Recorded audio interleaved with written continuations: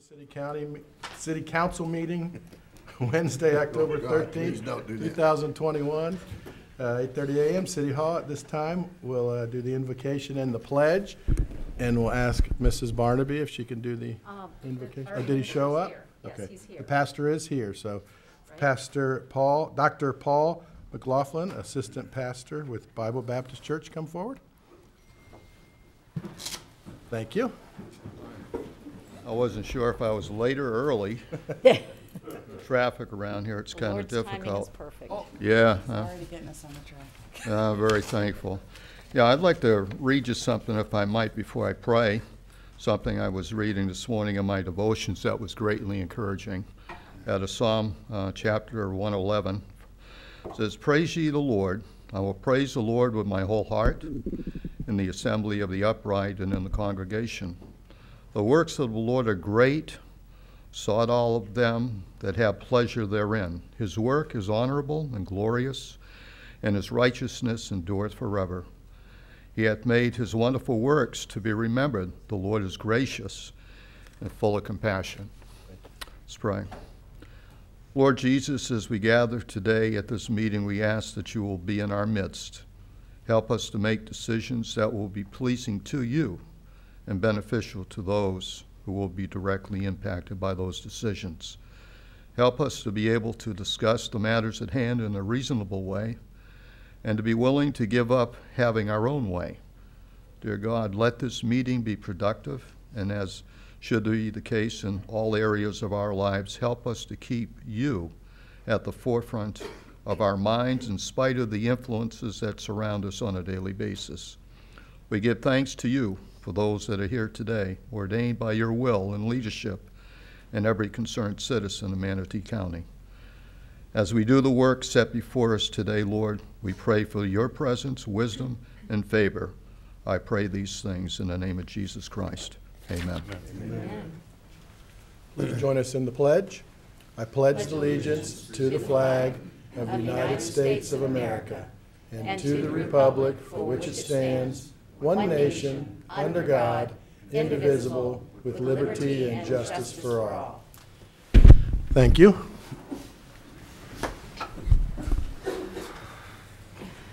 Call the meeting to order. Mrs. Melton. We have a proclamation this morning that I'll read on behalf of the mayor. By virtue of the authority vested in me as mayor of the city of Bradenton, I do hereby issue this proclamation honoring Bradenton Marauders A-Ball League Champions Celebration Day, October 13th, 2021.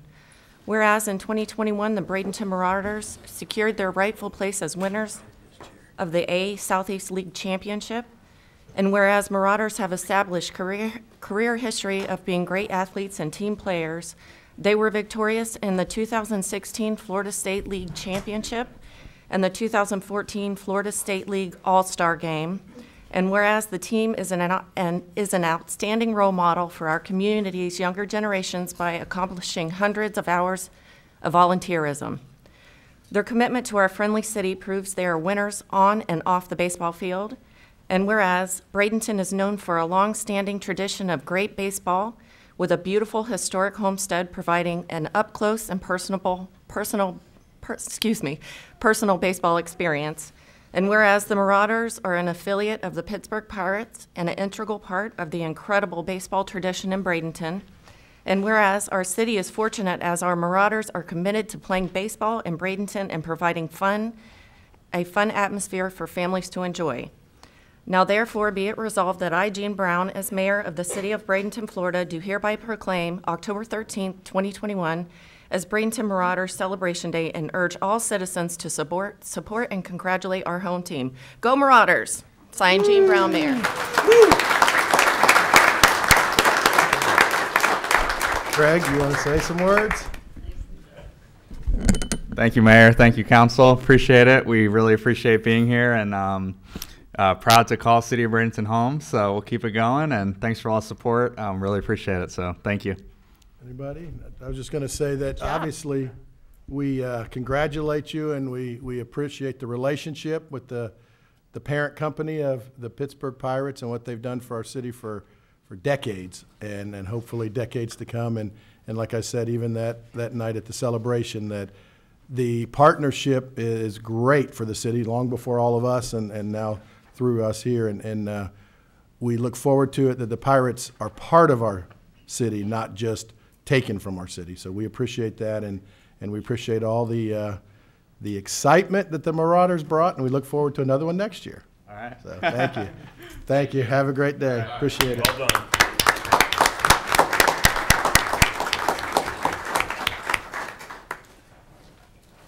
All right. Any presentations? We don't have any. I don't know, and I know, see somebody in the audience here. I don't see him right now, but we'll come back to that. All right.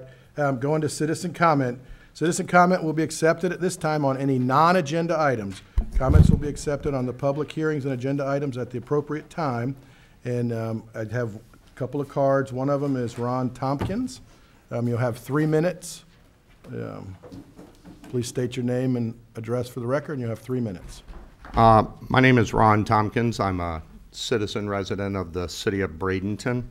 I came here today to follow up on Councilman Sanders' suggestion of a COVID discussion agenda item for the city. Currently, COVID is probably the #1 most important topic of our day. It's one that it's a touchy subject, to say the least, to anybody. This is something that we should talk about, we should be open about, and we should all fully appreciate the scope and the importance of this discussion. Today, I bring to you U.S. patent US 2021-0082-58381. This is an open source document. This is available at the U.S. Patent Office. This document will prove the malfeasance of the federal government and every agency in the federal government that is either indirectly or directly involved with the COVID pandemic response in the continental United States and globally. The mayor and the council have an obligation and a responsibility to yourselves, your family, and to the citizens and the community of the city of Bradenton to address these items in an open forum. There's only been one council member, Mr. Roth, that openly stated that he's vaccinated. This patent affects every vaccinated and unvaccinated citizen on planet Earth. This patent is the culmination of decades of nanotech biotechnology that, whether some people have done their research or not done their research, this patent was applied for in June of 2020. This patent, this technology, this transhuman technology is in every single vaccine produced to date. You, if you've been vaccinated, have been chipped by the government. This is malfeasance on a worldwide scale. This sounds like a conspiracy theory, and I sound like a lunatic standing up here talking to you today. But I assure you, this is no theory. This is genuine. This is real. This is a patent that every single one of you can look up. And this is the smoking gun of the COVID-19 narrative. And you should take the time to read these 50 pages. These 50 pages prove that you have been technologically chipped. All right, thank you. We're gonna, 3 minutes is up. Thank you. Okay. We're moving on to next citizen comment. Sarah Hood, please come forward.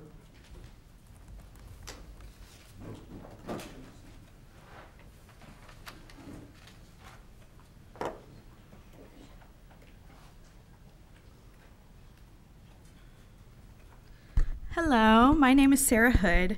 I just moved here from Arkansas with my little family back here. We purchased a home on 22nd Street, Court Northeast, right next door to a man named Jeff Peters. And I'm here to discuss that today. There are a lot of details to this issue, so I'm going to try really fast to just read through and so that I don't miss anything. But the gist of the story is that we've been in communication with the city for months to resolve an issue about neighborhood flooding that derived from alterations made to Jeff Peters' property. The issue has affected at least 10 homes that I know of, maybe even more, but it affects my home the worst.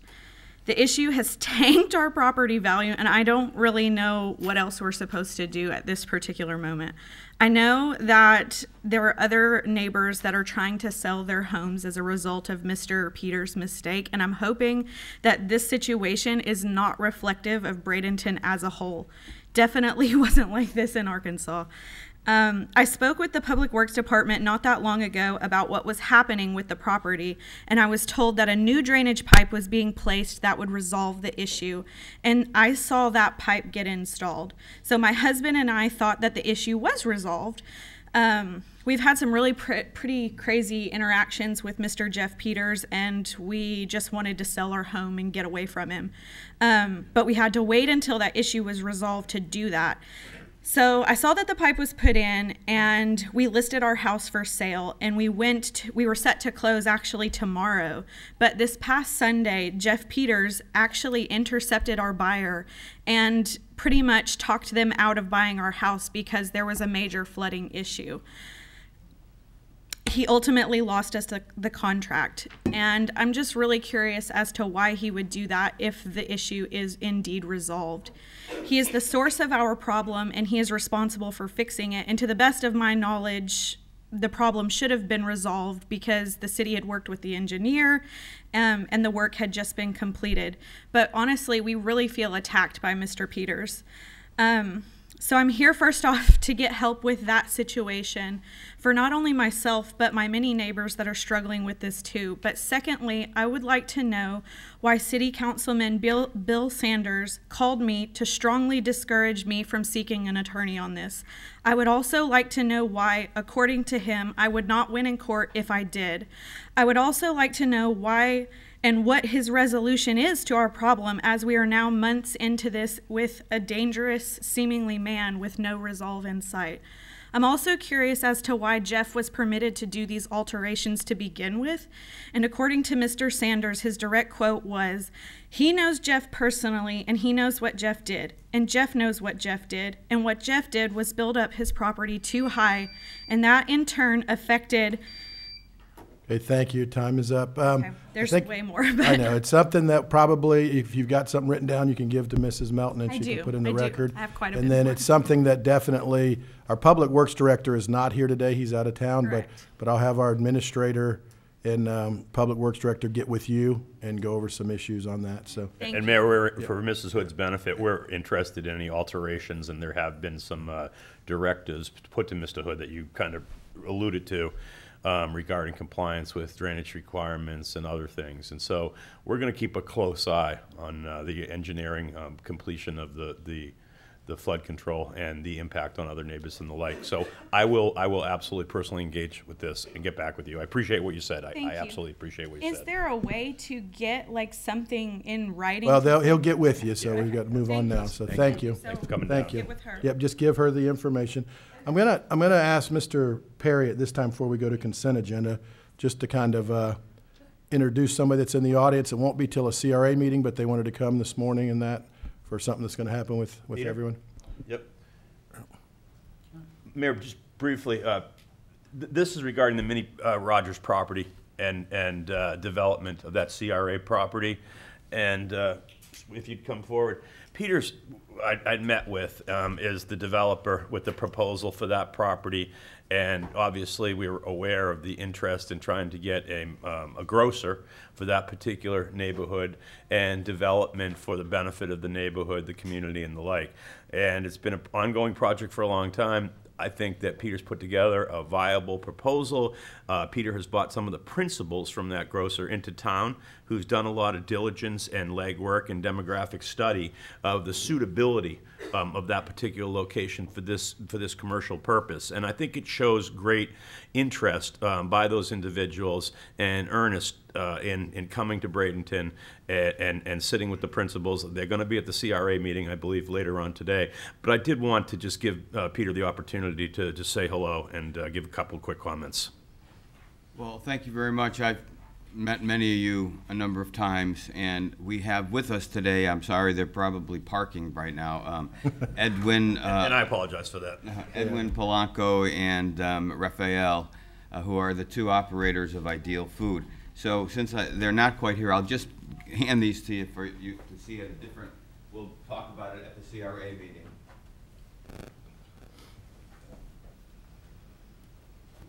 Thank you. Thank you, Peter. Thank you. Thank you.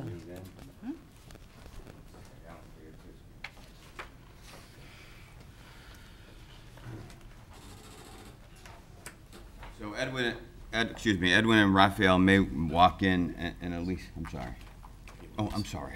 Did I walk right by you? Sorry. I started with Pam. Excuse me, Bob. Yeah. So these are not all their stores. This is, I don't know, 15 or so of them. And they have Ideal Foods is a 50-store chain. And Edwin and Raphael own 19 of those stores. Maybe this is number 20. I may be a little off on the count. Maybe this is 21 that we'll be building for them. Hopefully next year if we get our permits and entitlements. But they're here in town today, and they brought their wives, and they've spent time in the market to, reassure themselves that there is the food dollars here that they expect. They're a specialty food market. The store will be 25,000 square foot actually, 5,000 on the second floor for storage. They operate a terrific specialty store, fresh fruits, produce, great meat selections, and I think you'll find this is a strong candidate that'll do a great job in this market service area. They can attend to both the shopper that's within the half-mile walking distance and also the shopper that goes all the way down to the river or either side of downtown, which is really, of course, you realize they need $250,000 to $300,000 a week, so they need to pull from a broader range of customers. And we hope that'll do it. And I know Mr. Mayor, I spoke with him the other day talking about the kinds of transportations and some of the bus companies could probably help us with to allow that circulation of people to get to our location as well as to the other housing developments that are close by. And we're hoping through the CRA later on today we can explore that a little further. Well, good. Thank you, Peter. And I know we met yesterday, and it's important, and I think it shows up here. And the reason I wanted you to talk in our meeting here was because it does show how this council really is trying to help and solve and get that grocery store in that neighborhood that's been needed for a long time. So we appreciate it, and good luck in the CRA today. Thank you very much. We'll see you later. Thank you. All right, moving on to the consent agenda. Is there a motion? Motion for the consent? Move to approve the consent agenda. All right, we have a motion by Mr. Roth. Is there a second? Second. Second by Ms. Barnaby. Any further discussion? We'll start the vote in Ward 4. Yes. 5. Yes. 1. Yes. 2. Yes. 3. Yes. Consent agenda carries 5-0. Moving on. Mrs. Melton? We have the second reading and public hearing for ordinance 3088, an ordinance of the City of Bradenton, Florida, amending Part 1, Charter and Related Laws, Subpart B, Related Laws, Article 3, Firefighters Retirement System of the Code of Ordinances of the City of Bradenton, Florida, amending Section 8, Disability, providing for codification, providing for severability of provisions, repealing all ordinances in conflict herewith, and providing an effective date. All right, and this is our second reading, so do we have any? Attorney Christensen is here, so is there any questions from him, or just want to open the public? Let's just open the public hearing. Open the public hearing. Anyone wishing to speak? Anyone wishing to speak? Anyone wishing to speak? Hearing none, we'll close the public hearing. Chair will entertain a motion. Mr. Mayor, Yes.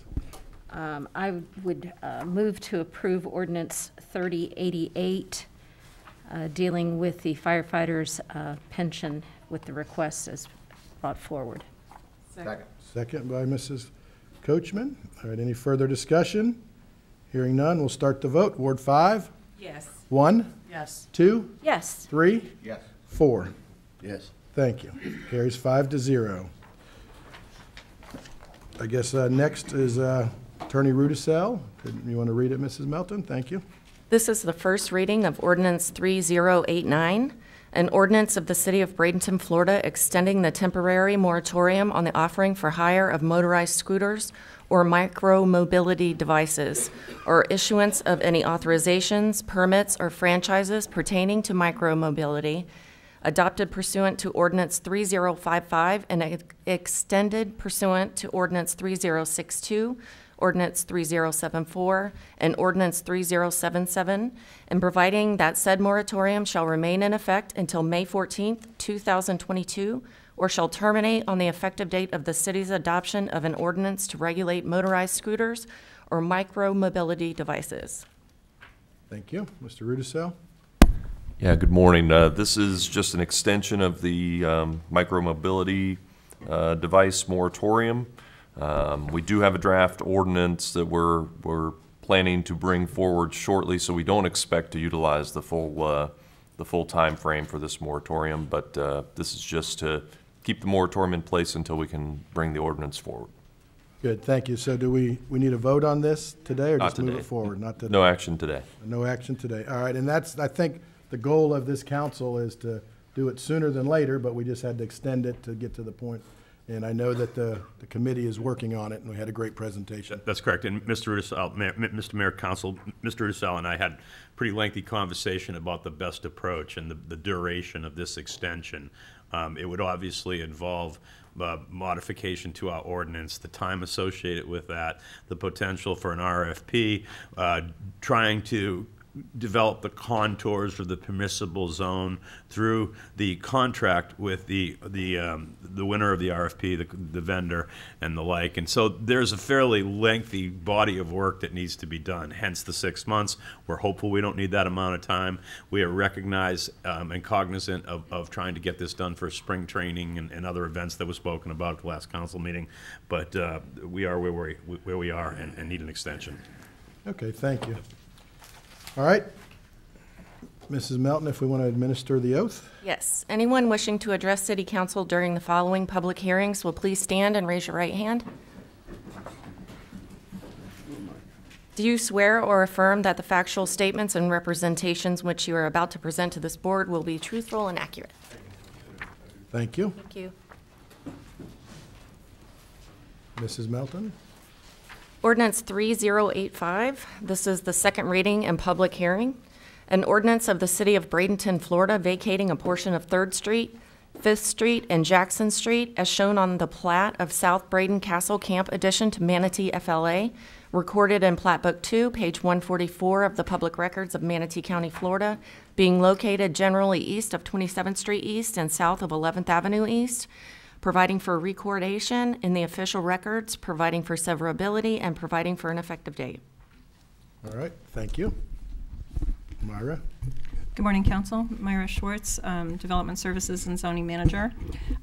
Today to present to you a very brief presentation.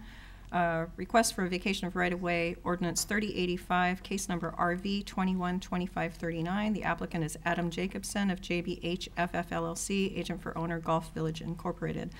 The request is to vacate 3 described portions of right-of-way that are associated with a preliminary subdivision plat request SP 212424. He's requesting to vacate 3 sections on the property here at that's bounded by 27th Street, 11th Avenue, and 30th Street Court East. Approval was August 18th for the subdivision plat, contingent upon approval of this right-of-way vacation request. We have the sketch and descriptions of the 3 separate portions, and you can see an old plat. The reason that these are laying out there is because they have never been developed. They are not currently in use by the city. They're not currently in use by any other utility agency, and they will be part of the overall subdivision area.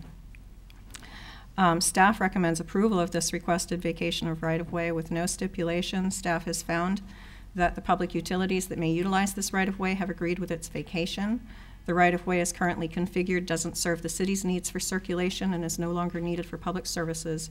Redevelopment of the site will result in the creation of new public access ways which better connect the surrounding community and establish a direct connection between 27th Avenue West and 30th Street Court East and to the River Run development via an extension of River Run Way.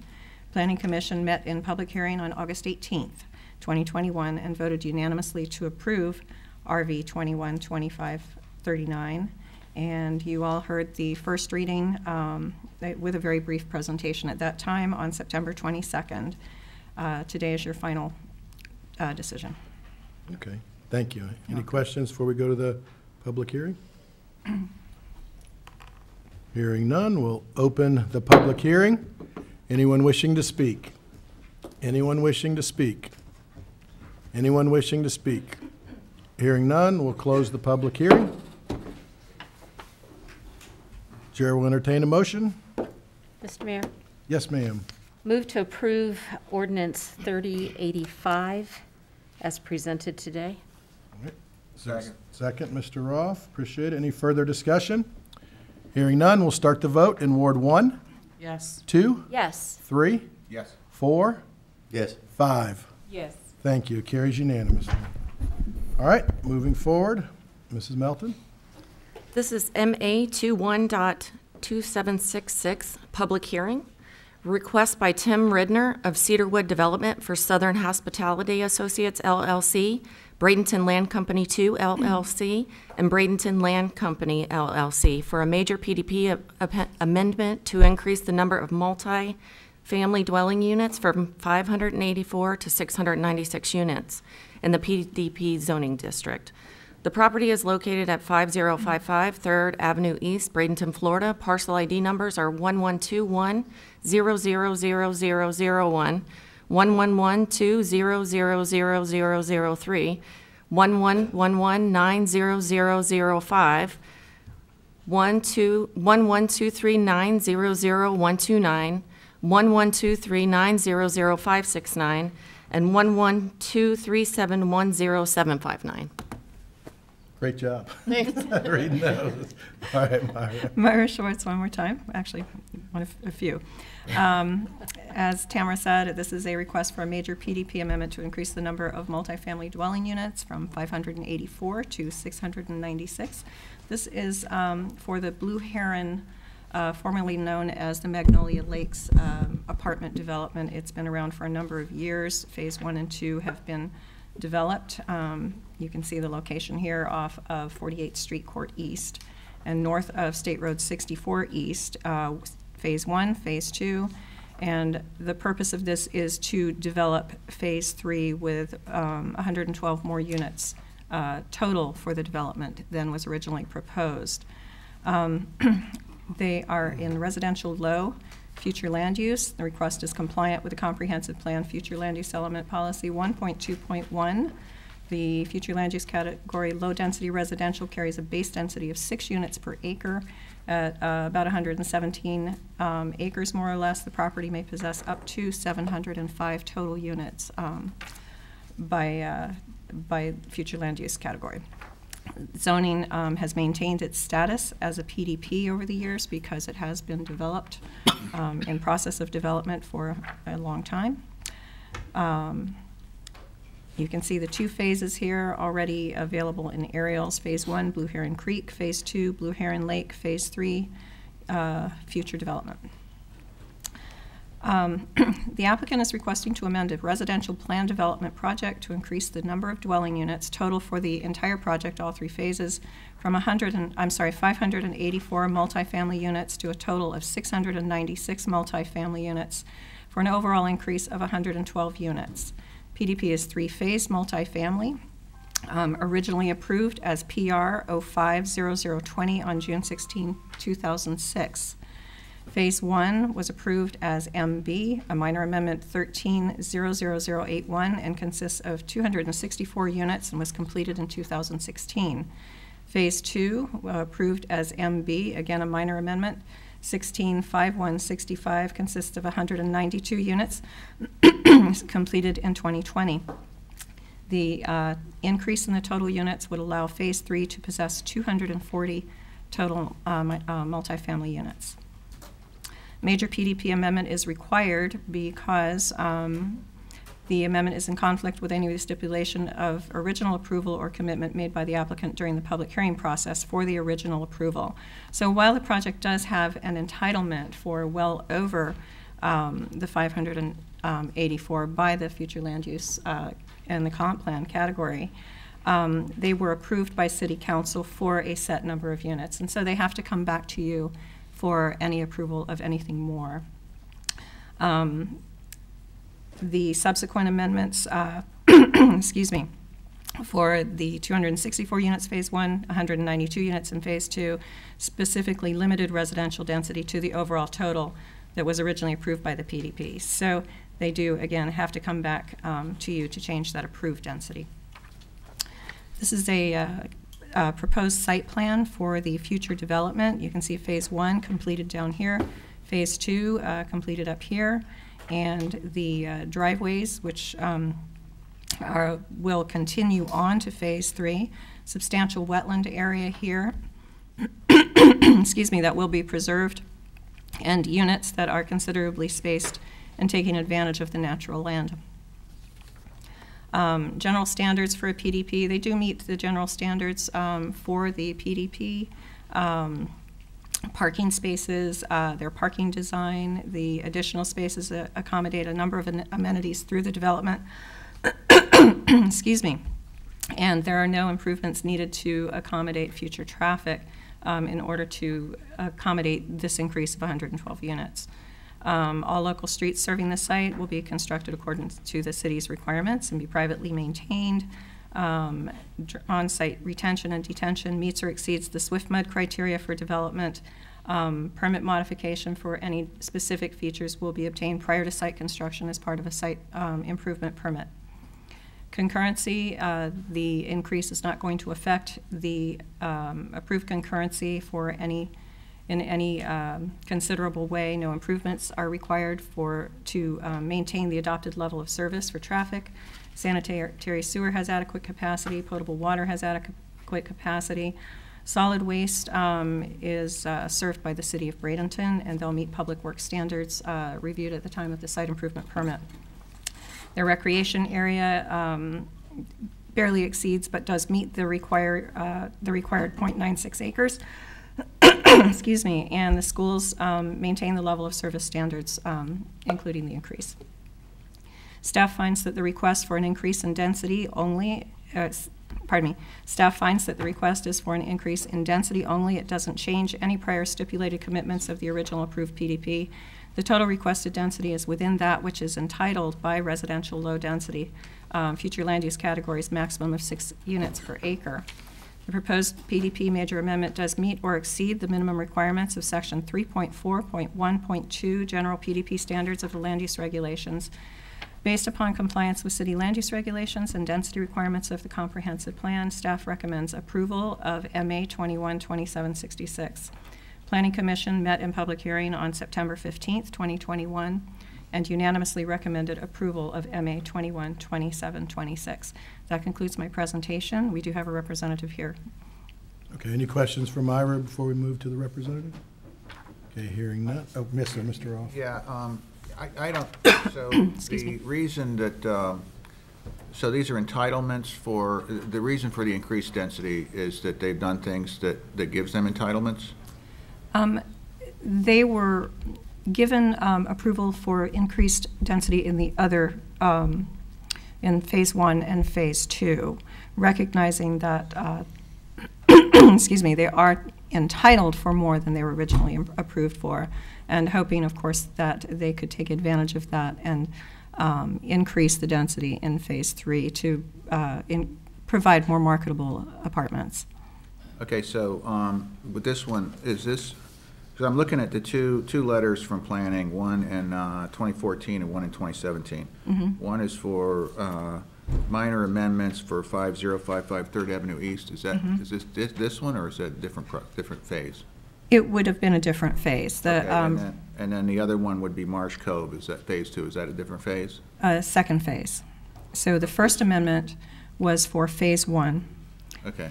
The second amendment, and also the number, I don't believe was specified in the original for each phase, and if it was, then they would have had to come back to you for approval. I just want to make sure that, as I'm reading through this, that, so in the 2014, it's 5055 Third Avenue East. It does specify 264 multifamily units, and the part that's yellowed, that you guys yellowed for me, it said residential density shall not exceed over approved PDP. And then the same thing going over 2017, where it was specified 192. Now these are different phases, but Yes. it says density shall not. Whenever I was trained that wherever I see the word shall not, a little red light should go off. So are we okay with this amendment? Yes, that's why they're back in front of you for a major amendment, because it was the council that originally approved a limited number.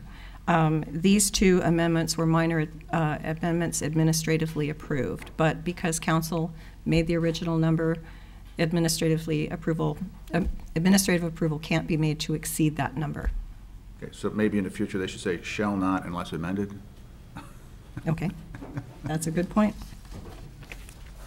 Okay. Any other questions? Let the applicant come up.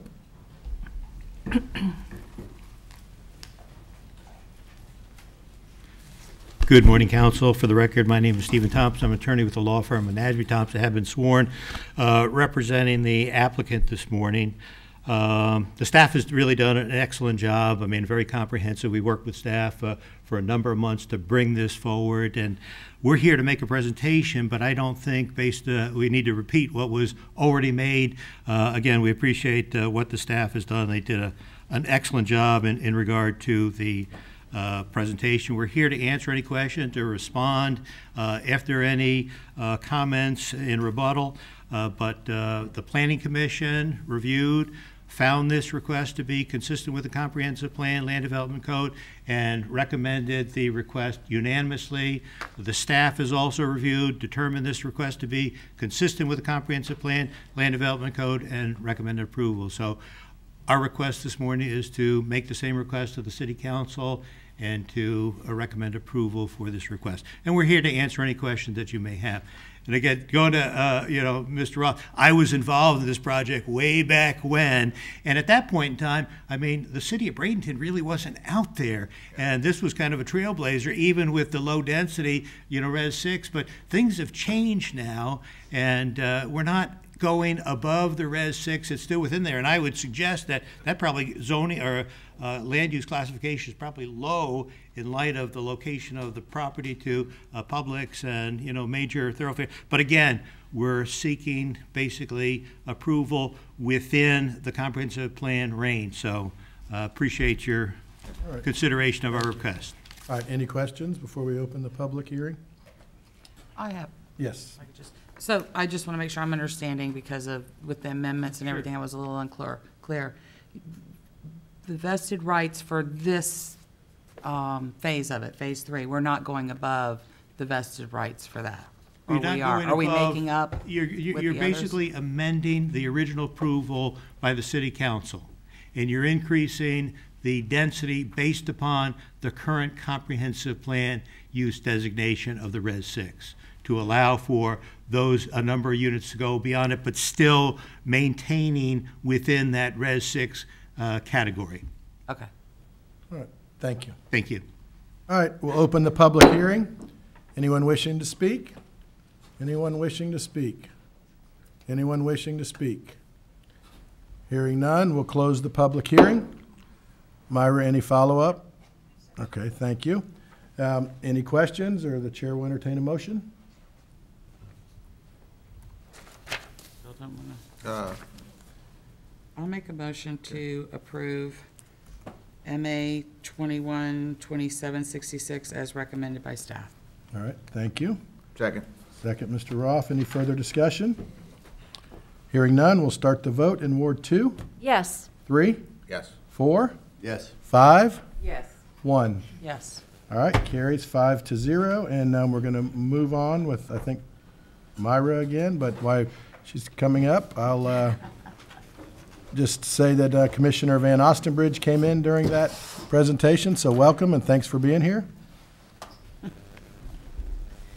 This is SU.21.2109, a request by Benjamin Hollins of Facility Service Corporation agent for Facility Service Corporation trustee of the 1803 5th Street Land Trust owner for a special use permit for a residential group care facility in the UCC, Urban Commercial Corridor Zoning District.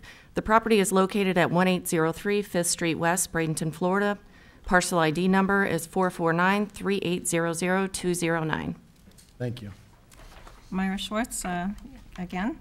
As Tamara said, this is a request for consideration for a residential group care facility in the UCC Urban Commercial Corridor. The location is 5th Street West, just south of 17th Avenue West, adjacent to the Manatee County Juvenile Detention Center and just south of the county vehicle maintenance yard, north of City Walk Apartments and east of some residences, car repair, and the ballpark is just over here. UCC is the future land use, moderate density residential, entitles up to 10 dwelling units per acre. Social service uses are permitted within the UCC future land use category. And the zoning is also UCC. A state licensed group care home may be permitted as a special use in UCC, which is why they're in front of you today. Adjacent uses, I just explained. Here's a better view. The site is here. Juvenile Detention Center is immediately adjacent. City Walk Apartments, some residential, auto repair, and the Manatee County Vehicle Maintenance Yard. The applicant is requesting to utilize the existing building for a group care home to house up to 20 adolescents at this time. That building has been vacant for a number of years, at least as long as I've been here for 6 years. The UCC future land use category does support a residential base density of 10 dwelling units per acre. And according to land use regulations 4.3.6, group care homes and facilities for density purposes, 6 beds will equal 1 independent unit. So that translates up to 60 beds by density entitlement. The current building, however, can't safely support 60 clients. The initial request was to be for 30, pardon the typo, as that's the maximum that could be contained. Initially, that was what we thought. But after some discussion with fire, it's been decided that the maximum capacity should be determined by building and fire upon inspection of the building for building permits, because they do have an entitlement for a certain number. So the decision today, again, is not for 20, and I apologize I had not modified this. It will be for an undetermined number to be determined later by fire and building for safety. Originally, this building was part of the Manatee County Juvenile Detention Center. It was constructed in 1970. The building was sold to Manatee Glens in 2011, and the building was used as an adolescent recovery center. The site and building have been vacant for more than 10 years. On August 8th, 2018, City Council adopted Ordinance 3019 for a reassignment of the future land use category, residential medium density, to UCC Urban Commercial Corridor, and Ordinance 3020 for a rezone from R2, 1 and 2 family residential, to UCC Urban Commercial Corridor. It was approved at that time for a special use for a residential group care facility in 2018 for population in a drug rehab program. That approval expired after 1 year, as it hadn't been initiated in any way during that time. The site plan, it is what it is. It is not going to change. They'll be making improvements to the building and the site for maintenance at this time. The purpose of this one, and I have not stated yet, and the applicant will be up here to tell you more, is a residential care home for a group of children and adolescents at risk of sex trafficking. He can explain the state regulations required and give you a better idea of what they intend. Your general standards of land use regulations, section 3.3 provides criteria for assessment of the special use permit. By now you're all very familiar with this. And your group care homes are a specific use listed in section 4.3, so the standards of that section must also be met. And in this case, they are meeting that with, and again, density purposes, 6 beds equals 1 independent unit. Your general standards, the site plan submitted for the proposed special use demonstrates compliance with the standards of the land use regulations. The plan also demonstrates the required 10-foot buffer along the west, south, and east property lines. Along with the request, the applicant is requesting a reduction of the north buffer from 10 feet to where there is an existing dumpster access. The reduction of the buffer in this location will not affect the adjacent access and parking of the property to the north. It's a request from 10 feet to essentially 0 because of the existing dumpster and access. You have your review criteria to look through. I'll go briefly through those. Tract of land must be suitable for the type of use proposed by virtue of its location, topography, shape, and the nature of surrounding development. The property has been historically used for a similar housing of adolescents and is suitable for this use. Adequacy of ingress and egress. The site has existing ingress and egress with adequate access to the buildings. Vehicular use is limited to staff, and that will be numbered under 10. The peak hour of a congregate care facility generally doesn't coincide with the peak hour of the adjacent street traffic, and so there will be a de minimis impact on traffic. Location and design of off-street parking and loading areas and effects to adjoining properties. There's adequate on-site parking provided. There's 17 existing parking spaces. For 20 or 30, they would have 4 or 5 required spaces for this type of facility. So they will be well over that for this use. Should the applicant choose to maximize the density in the future with a new building or whatever would be appropriate to house that number of children, then increased parking must be fulfilled with a brand new site plan. Location and design of refuse and service areas in regard to availability, adequacy, and effect upon surrounding properties. The dumpster pad is located at the north side of the building, and it will be screened with opaque fencing. It served the prior use. It will serve at this point. And any dumpster waste removal is dictated by Public Works. Utilities in regard to location availability, adequacy, and compatibility with surrounding properties. Site was originally used as a juvenile residential detention facility with existing water and sewer service to supply similar needs to the proposed use. It's adequate. Screening and buffering or separation. There's existing screening. They have a 10-foot perimeter buffer around 3 sides. The north side where they're asking the reduction is adjacent to an ingress-egress point for the city vehicle maintenance. The proposed signs and exterior lighting with reference to glare, traffic safety, and compatibility and harmony. Any lighting or signage will be in accordance with City of Bradenton's requirements and regulations. Effect upon the value of surrounding properties. The use will not hinder development of any nearby vacant properties. This should enhance the value of the surrounding properties by alleviating the vacant property that has been home to cats and human residents in the neighborhood. Review criteria further. Adequacy of land and or building which are to be used. The site's adequate for the proposed use. This structure was designed to accommodate residential adolescent clients in a group living situation as is proposed. General compatibility or appropriateness with adjacent properties and other property. The use is compatible with the existing institutional uses of the block, and it'll fulfill its historic capacity as housing for adolescents. Because of the proximity to the Juvenile Detention Center and to adjacent sites of concern to Police Department and Manatee County School District, staff is recommending stipulation to maintain the existing no-climb 10-foot fence around the perimeter as a safety precaution for the children. Environmental quality of the district in which the use is proposed and the effect the special use permit might have on such quality. Staff can see no negative effects to the existing environmental quality of the district as a result of the project. Based on staff's findings in response to the review criteria established for a special use permit, staff is recommending approval of SU 2109 with the following stipulations. Number 1, maintain a non-climb security fence of 10 feet in height. If a gated entrance is provided, then the gate must include a method of access to EMS, police department, and fire. Number 2, maximum occupancy of the facility will be subject to applicable limitations of the land use regulations, Florida Fire Code, and the Florida Building Code.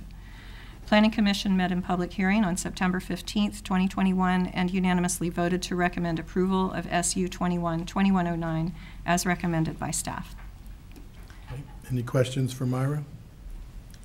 Yes, Mr. Roth. Yeah, thank you. So I'm looking through some things here. The 30 units, I know that building. That's a bit of, I think that's going to be pretty tight, getting 30 beds in there. I don't see any kitchen facility. Is the food going to be brought in? There is a kitchen facility, and I apologize, I didn't add the interior site plan here. The applicant may have that with him. Okay. There is an interior kitchen facility, there's interior offices, there's Yeah, I saw the offices. Bedrooms, some are single, some are dormitory type, and common areas. Oh, okay, okay. So, and then coming back for 60 beds later, that would need a whole nother building, I would think. Okay, so that's fine. 10-foot fence, do we allow 10-foot fences? You can, as part of the special use, Do yes. we have them around? I'm not, In some, there are some in other locations, some industrial locations that have been permitted. This fence was actually approved with the prior special use for the drug rehabilitation facility, and it's been in existence there for some time. okay. And then the last thing I saw was, it said, it looked like different comments from the Development Review Committee. It said it would be beneficial to contact Manatee County Health Department for more details.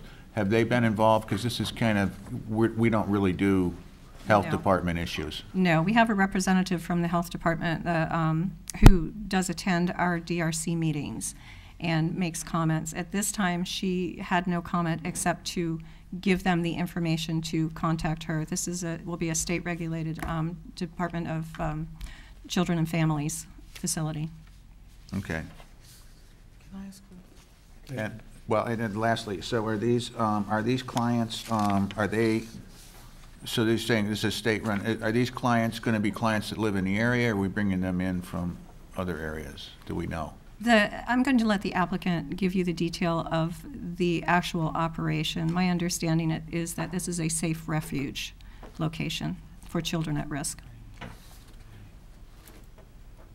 right, I'm done. Mrs. Coker? Well, mine was more about who was going to be living here with regard to that fencing. All right, well, we can ask the applicant. Okay. Or maybe he's heard it, he can explain it as we go. All right, we'll move on to the applicant. Thank you, Myra. Thank you, Myra. Hello, thank you, ladies and gentlemen, Mr. Mayor.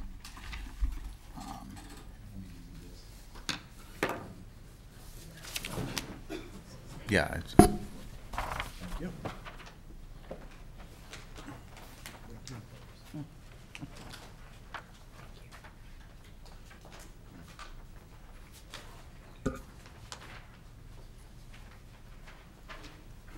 Thank you.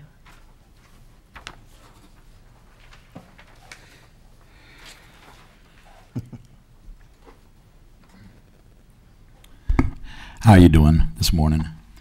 My name is Benjamin Hollins, and I'm a representative of 1803 Fifth Street Land Trust, which is the trust that holds title to this property.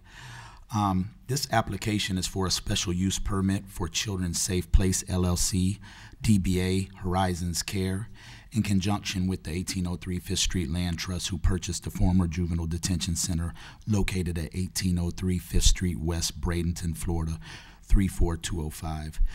Children's Safe Place LLC is requesting the ability to now use this property and business as a building as a residential group care facility for adolescents that are at risk of being sex trafficked. A facility licensed by DCF as a CCA, Child Caring Agency, under 65C-14 of the Administrative Code, which will offer secure residential care and therapeutic care, providing outlined service plans and group counseling. Professional services will be delivered by a team of multifaceted avenues of approach, with operations 24 hours a day and 7 days a week, and is a license by DCF to serve in and out of home care for adolescents who are at risk of being sex trafficked as described in Section 39.524, in need of safe harbor placement and who meet the placement criteria for this inherent purpose. The facility will initially house 30 residents. The duration of residency will vary depending on the department's needs of placement for the youth until either they reach the point of reunification, adoption, or they age out.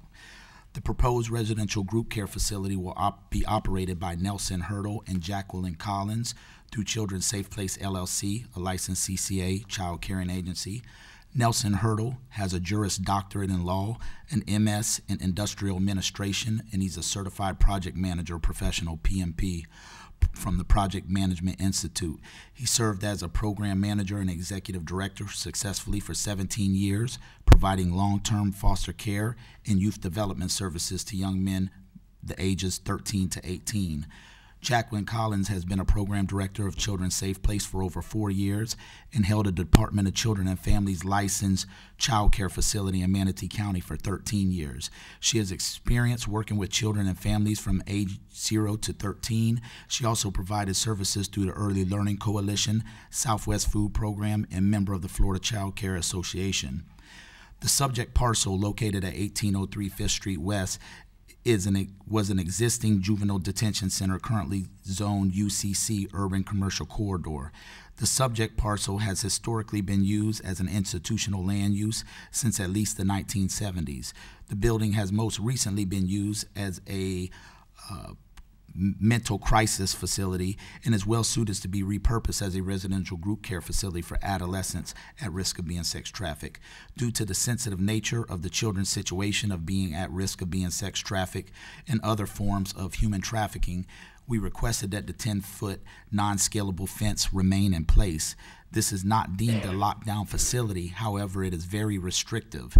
While they cater to minors who have some come from very abusive and traumatizing situations, and sometimes they find their way back to their abuser or the person who has victimized them. If a child requests to leave the premises, they will be required to sign out. Only under some circumstances will they be allowed to leave unsupervised after providing an approved amount of information to the staff on shift, and they must meet program age requirements to do so. If the children decide that they no longer want to reside at the facility, it is arranged for their pickup and transportation to a safe place for them to reside. The current prohibitory architecture of the existing building is ideal because it prevents them from putting themselves in imminent danger while also diminishing any impact to the surrounding neighborhoods from any mischievous behaviors. The proposed uses for this building is in sync with the historical usage of this building, which has extraordinary little impact on the large multifamily residential zone property located to the south of the building. We request a 10-foot buffer be reduced from 10 feet to 0 on the north side of the property. It is currently an institutional building used for vehicle maintenance for the city. The subject property currently neighbors the Juvenile Detention Center to the east and the city vehicle maintenance to the north. There is no impact on adjacent properties that sit to the east and the north since the existing properties serve institutional usage as our proposed property does. The property to the north will not be impacted. It is the parking lot. The multifamily neighborhood is fenced with heavy foliage between the two properties that would be harmonious with the proposed land use and provide natural partition between the properties, if you were to see Exhibit A. Moreover, the building that is designed to be used as a juvenile detention facility, the building only has a limited number of land uses that would spatially work on this site. The proposed usage not only coincides with its previous usage that has created no impact to the neighborhood to the south, but is also very secure with fencing, dense vegetation. the building secure and almost isolated in positioning to serve a good neighbor to the land use around it. Due to its use as adolescent residential group care, none of the residents will have vehicles and will cut down on any traffic noise that would minimize any impact on any other surrounding land use. The residents will be monitored through closed circuit camera system and will receive 24-hour supervision. The current building has been abandoned and unmaintained for several years, and the applicant is intending on making substantial investment into the property. Into the revitalization of this property will be an asset to the neighborhood. To specifically answer to your question, DCF contracts with a third-party case management. So when kids are removed from traumatizing situations, they're placed with the case management who then resides. So they can potentially come from around, but they are contracted locally with Manatee County. So the 90% of the residents that would be at that facility are from the Manatee County area. Any other questions? Mr. Sanders? Do you have the map of the building? Could you, I saw it, you were talking about the north side, you need that barrier. Yes. I'm familiar with the building, and it's,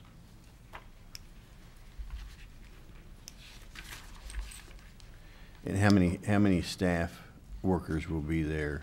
It's 24/7, obviously. Right, it's 24/7. It's, I believe the ratio is 6 staff to every, 1 staff to every 6 kids. So about 5. So about 5 staff. 5 staff. Yes, on three shifts. 3 shifts. Yes. So that's the traffic that would be there. Correct. Is there any other security? The other traffic would be case management that may come from DCF or guardians ad litem from the court. Is there any other security measures with, county or city or anything that's required? No. That's they will implement a 24-hour surveillance camera, and that's why they were asking for the remaining of the fence, because of the sensitive nature of the residents that will be there. They asked that the fence remain in place. If you would point to the north side on this, it's hard for me to see that, where you're asking for, or what are you asking for?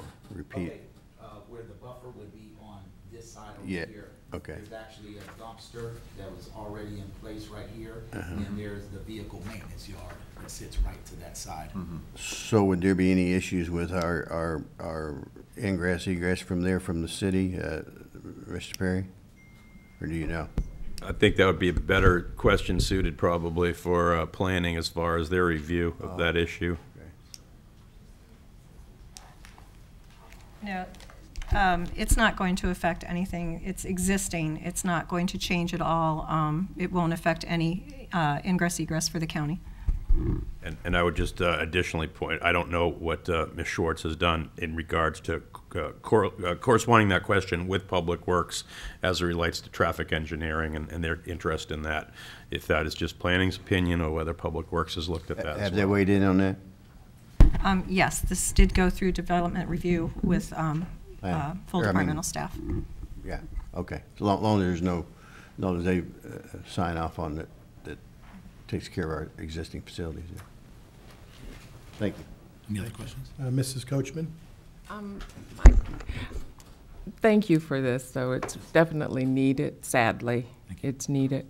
But I'm concerned about security, though. Okay. There's just going to be staff. There's not going to be any other security officers or company or... No. A lot of the staff that are hired, they have staff that work with the Department of Corrections, the Department of Juvenile Justice. That's so kind of the staff that's in line for this, so they're suited for this type of purpose. Outside of that, the front door does remain locked for their safety, but they're just not in a lockdown facility, so the kids are, if approved and if of the right age requirement, they are able to leave. So if they're a teenager and they acquire a job, but the staff is, they have to look at where they're going, look into where they're going, they have to sign out, they keep very close tabs on them. Well, and then my concern is really keeping them safe. Yes, absolutely. Do you have any renderings of what this may look like? I mean, the last time that this was approved by the council, I believe in 2018, there were some renderings of what it would look like, and it was very good. Do you have anything like that yet? No, they're planning to use the consistent building. They're going to do renovations and bring whatever's necessary up to code, but they're not going to do the complete build out like Dr. Zadie did prior. You know, I believe he was going to knock it down and turn it to about 11,000. It was beautiful plans. I saw it. Yeah, I saw that. They're going to use the existing and bring it up to the current code and re-renovate it. So no outside improvements to the landscaping. That's landscaping, but nothing to the building. No major improvements to the building. You know, outside of the renovation and the re-beautification of it. Mrs. Coker? Yeah, what is the square footage of this building? The complete square footage is about 7,500 square feet, and there's an additional 1,000 square foot classroom portable in the back. Oh, okay. And do you know the room dimensions of these bedrooms? I don't see anything noted. No, the dimensions in here, I know that, I believe that they require a minimum of 50 square feet. The small single rooms, I believe, were between 60 and 75 square foot. The requirement is 50 feet by the Department of Children and Family. So the way that they're positioned fits the square footage of those rooms. So with the beds that are placed, they fall within the requirements. In the room that's got 8 beds, do you know the dimensions of that? Yes, it's, I believe, 400 square feet. So? I believe 4, is it 4? 4 by 10? No. It's no, 40 by 10. Okay. All right, Mrs. Barnaby? Oh, no, I was just trying to. Ms. Coker All right, was- yes, sir. Mr. Mayor, Council, I appreciate Mr. Hollins bringing this before Council. It's obviously a particularly sensitive use in the community.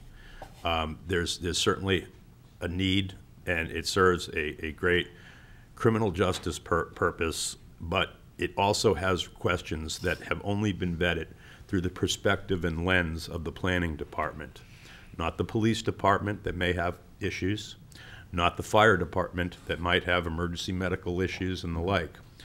I certainly see criminal justice benefit to this. I'm an individual that's run a prison system.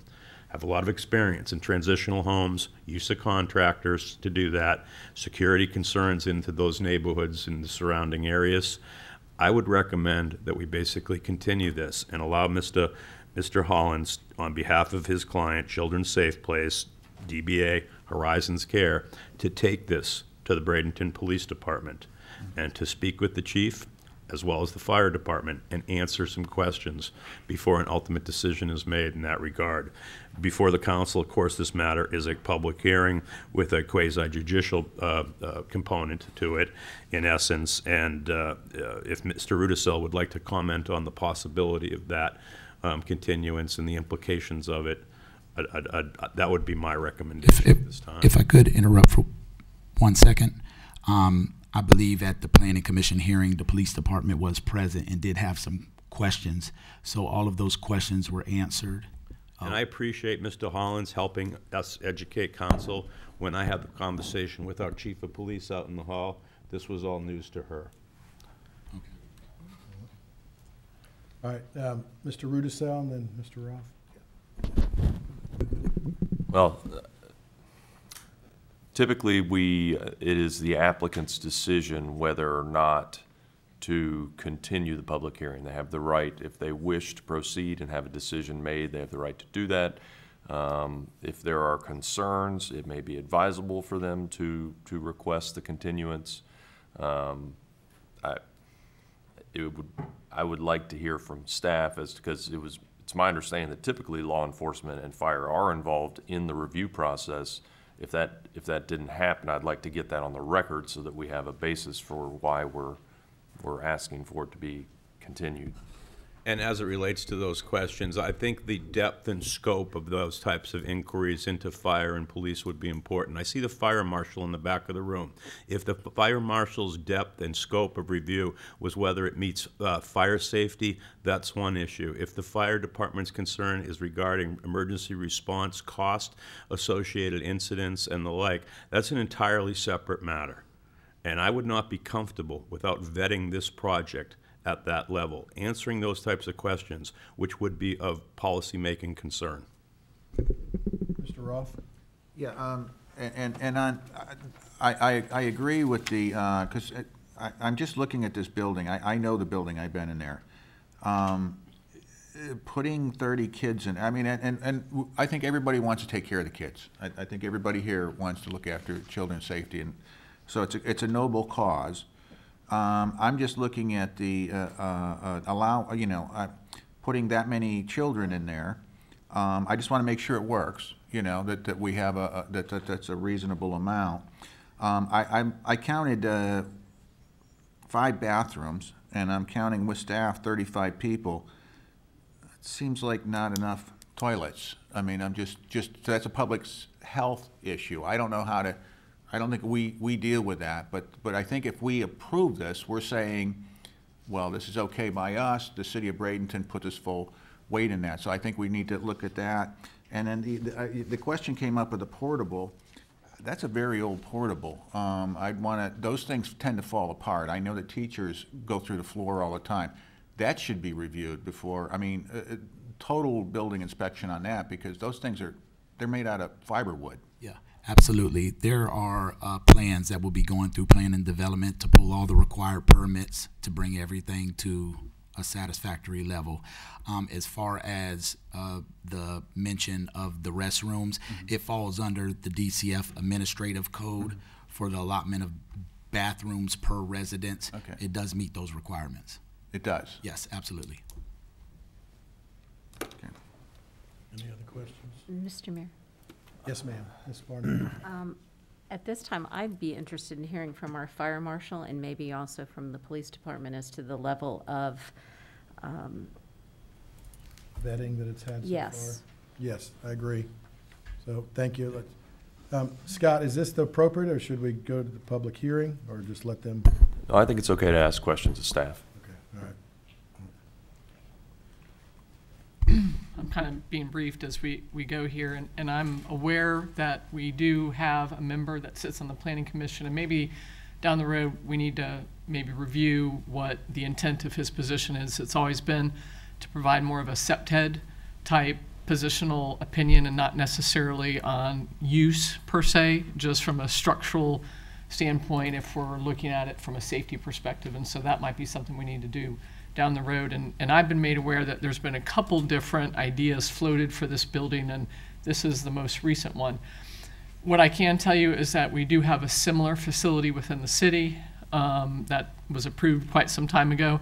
And just since March, between the police and fire, we've responded there 70 times for a variety of issues concerning juveniles, runaways, what have you. And so security within the facility is always an issue, particularly if they can come and go, because the door, in essence, is wide open. And so I'm not sure I can offer anything beyond the fact that it is a very big draw on police resources. I would suspect. I think the numbers of the other facility is a little bit less than this proposal, or is it pretty equal? Maybe, I'm not sure the numbers at this other facility, but I think this one is higher. So, you're looking at quite a draw when it comes to resources, and we can do a little bit more research on this, but just something to keep in mind.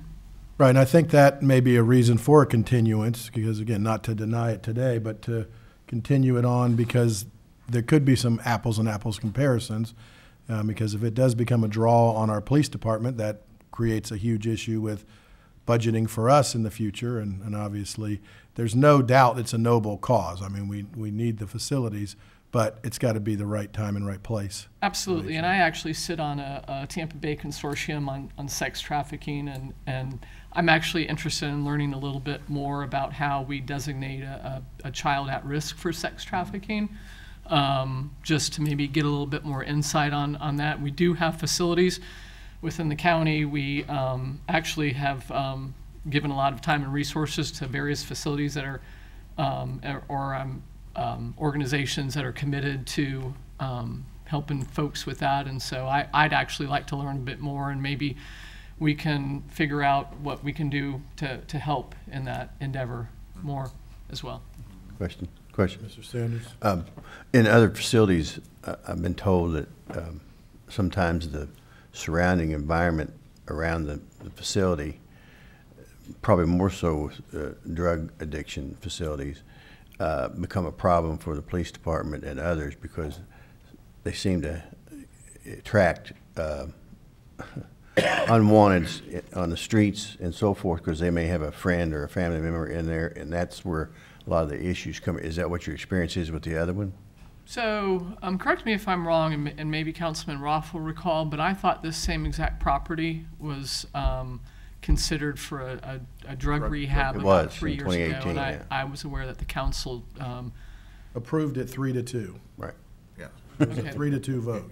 It was controversial. Oh, okay. I thought it got shot down, but no, it was approved. No, I think it squeaked by, but okay. There was concern. Yeah. So this property we've looked at this from time to time just because of where it's at and you know the land surrounding it, but.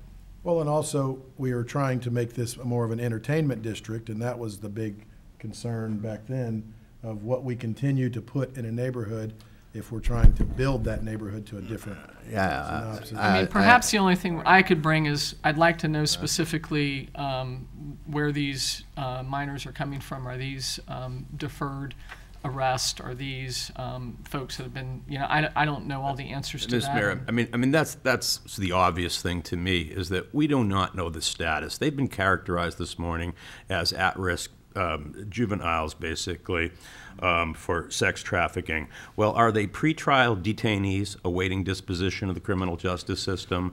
Are they under court supervision itself on probation or some other type of status? Are they post-sentence individuals and the like? And to be honest with you, it's certainly a noble cause, and there's countervailing interest here. But I think we need full disclosure, full understanding before any decision is made. I think I can answer a few of those. Can we get to the fire marshal first? Sure, and that way then we can kind of have the rest of the staff. I appreciate it, though. Good morning. Good morning. We have been involved with the process. That was one of the reasons why we recommended that their occupant load not be as high as it is, because we want to make sure that everything is correct.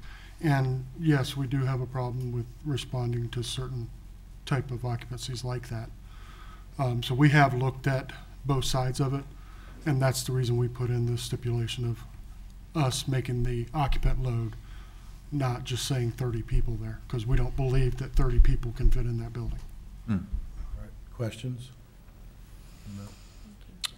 What, Mr. Langston, what would your, because I understand that there's a need in putting 30 people, obviously there's bunk beds and all that stuff. It looks like it's a tight squeeze to me, and I don't have your job. Right. The state requirement, is a little different than the fire code. Mm-hmm. The fire code reads that most people need 100 square feet per person. I have to look at the code again to make sure that that's correct on this type of occupancy. But it looks tight, very tight. So that's the reason we made the stipulation that from the building code and the fire code that we'll make the occupancy load, not the people here. Yes, ma'am, Ms. Barnaby. So, Fire Marshal Langston, are you saying that you would, let's say we put you in charge tomorrow, what do you think would be an appropriate number of people in there? I don't have all the calculations in front of me, but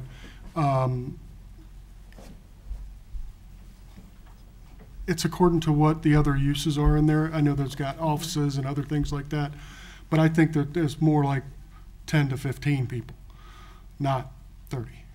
Okay. Thank you. And again, that's why we want to get all of the information so you can give us the educated number not a guess right now, because that wouldn't be fair to the applicant either to be guessing. And I think that's again, why we're probably going to suggest a continuance to make it have the opportunity to succeed. So, Mr. Roth? Is there, because I think it was ARC was the reason that this was built, it was adult, adolescent recovery center. Yeah. And so it was basically juvenile detention. It was built for that. Do we have in our records what they had in there? I mean, because that building was designed for that. We'll have to look. So, and then the other thing I think that has been brought up, you know, and certainly kids in need should be helped and everything, but I know that for a while there, being the councilman for Ward 3, we had a program that was run through Salvation Army, I think it was. Anyway, I think it was called Viper or something like that, where there were the state prison system was releasing inmates early and bringing them to Bradenton through our Salvation Army. It wasn't the best thing that ever happened to Ward 3. Yeah. So. All right, thank you. Sure. Just trying to clear up as many questions as I can with our time here. As to the question with the gentleman about I guess the disposition of the kids, a lot of these kids are the victims. They're not the felony. Now, there are kids, juveniles, that get in trouble as kids do, so they may have, you know, a court case, but most of these kids are removed from terrible situations, and that is the reason for this. This is going to be a safe harbor for them to be removed from these situations. The stories go on. So I think it's important to remember that these kids are the victims of most of the time in this situation. They're not, you know, the aggressors. Okay, Mrs. Coachman? Yes, and I was actually thinking from that standpoint, more so the victims, and the reason why I said keeping them safe, because if they've been plucked out of some horrific, dangerous situation, everybody involved probably did not get arrested, and they're going to know where they are. So yeah, that was where I was thinking more so safety. And then, of course, behaviors do come with young people that have experienced things. Right. So, and that's kind of understandable, but it's two sides to this sword, that's for sure. Yes, absolutely. Thank you. Ms. Barnaby? Yes, thank you. Mr. Hollins, is this a co-ed facility, or is this just primarily for one? No, it's for young boys. Okay. Listening to what I'm hearing, I'm going to say something that I used to say to my boys that I raised, which was, do you want a slow yes or a fast no? Right. We'll take a slow yes. Well, sir, then if it were me, I would request a continuance. Absolutely. So is there anything in specific that the council would want us to provide? Mr. Perry? Mr. Mayor, and I appreciate you coming in here, and I appreciate you being able to add a little bit more definition to what the purpose of this facility is, as well as the occupancy and the program related to and the like. And I support that type of program as well. I understand that sometimes delirious conditions arise from that, but recognizing there's a balance, as pointed out by Councilor Coachman. I think, quite honestly, it would help this council if yourself got together with someone, representatives from the fire department and the police department and perhaps another department, so that we get a full picture of what special use we would be approving for this permit, and perhaps restrictions that might be related to it. Maybe it isn't 30, maybe it's 28, 26. I know that, you know, there's a pro forma that's related to it as well that has to be realistically derived. And, you know, the bathrooms, and you know, when I ran prisons, the ACA stand, American Correctional Association, was 80 square feet per prisoner in a cell. This is 100 square feet, not a whole lot more. And these folks aren't in a cell. And so those kinds of things I think we do have to consider. When I see the element about a 10-foot non-climbable fence, to me, that smacks of a detention facility. And the council just has to be aware, what is it you're approving in this community? And hopefully we can get something together. The objective, the aim of what you're doing is good stuff. I don't think anybody has a problem with So, Mr. Rudicello, we probably need to open the public hearing to give anybody here today the opportunity to speak. Correct. If they want to come back. So, all right, so let us do that, and then we'll come back we'll allow him to come back up. One more comment? Yes, ma'am. Because Go he ahead. asked, well, I think that you just touched on, I mean, this is outside my wheelhouse, but that was, if these are victims, putting them into something that looks like a prison, I just think it's just almost like making them victims again. So that was my concern when I was seeing 10-foot razor wire fencing surrounding it. But of course, we want to make them safe, but that was the only thought that I had. So. All right, thank you, Mr. Roth. Did you have something else? Well, the point being said, because a 10-foot non-climbable fence, I don't know of one in the city. So I guess a visualization of what that would look like too. Okay.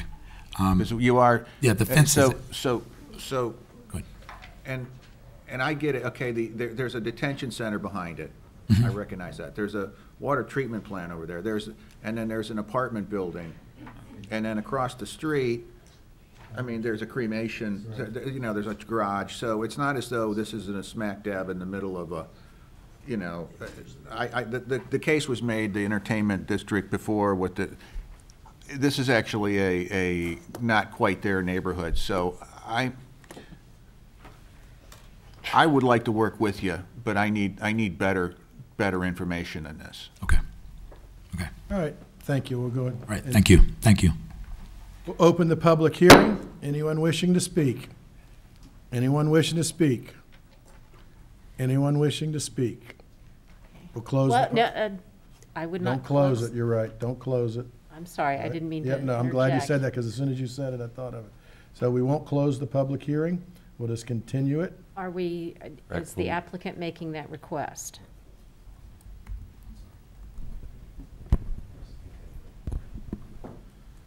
Got my papers too. Yep, in the public hearing. Yes, I would like to make a formal request for a continuance. Thank you. Thank you. Anything else we need to do, Mr. Rudicello, for that? We'll need to have a motion to continue. I don't know, do we want to do that to a time and date certain at this time? Do we know how much time we'll need at the staff level to review? I think somewhere in the order of 60 days, a couple of months would probably be ample. We may have to get with Mr. Hollins and then maybe do some diligence of our own in checking some things and the like. So, But if I think to give 30 days is going to be kind of a short time window. That might be we might be faced with, as Councilwoman Barnaby says, another fast no or fast yes or something like that. Slow yes, fast no. Yes. So, but 60 days if that was the motion, or sooner if it can be done. Well, we need a specific date and time certain, or else we'll have to re-advertise for the public hearing. So that's the question. Do you have a date? I would suggest January because of the upcoming holidays, and I don't think we have but one scheduled meeting in each of those 2 months. So We have I think we're three more meetings before the end of the year, and then so maybe the first meeting in I'd January. say the first meeting of January, because if not, we're not gonna have enough time to review. That's my personal opinion. Mr. Mayor? Yes, ma'am. I see Department Head Singer standing up. I don't know if she had something to add. I was just going to mention advertising. We can advertise if they can bring back information sooner. Okay. Well, Mr. Mayor, at this time, I'd like to make a motion that we continue this public hearing until our first regularly scheduled meeting in January. I don't have that date in front of me. January 12th. Okay, continue this till January 12th. Okay, we have a motion and a second by Mr. Sanders. Is there any further discussion? Hearing none, we'll start the vote in Ward 3. Yes. 4. Yes. 5. Yes. 1. Yes. 2. Yes. Thank you. Right, thank you.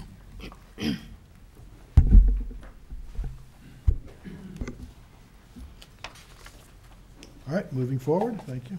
Our last public hearing this morning is SU.21.2802, Request by Bowler Engineering LLC, agent for JBCC Manatee LLC owner, for a special use permit to operate a restaurant with over 20 seats in the SCC, Suburban Commercial Corridor Zoning District. The property is located at 4311 Manatee Avenue West, Bradenton, Florida, 34205. Parcel ID number is 36487000056. Thank you. Okay, Myra Schwartz for the last time today. I promise.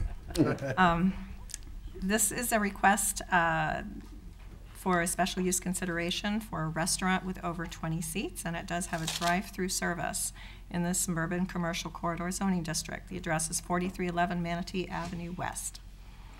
The subject parcel off of Manatee Avenue between 43rd Street West and 44th Street West. Suburban Commercial Corridor. Future land use category does support the uses that are corresponding with suburban arterial roadways, such as drive-through restaurants and other restaurants. It is a restaurant and a drive-through are permitted in special uses. Between them, mixed use and non-residential land use. Atlas District does require a special use permit for a restaurant over 20 seats in the SCC zoning, while a drive-through restaurant is a permitted use in SCC. Subject property is southwest of Manatee Avenue and 43rd Street West.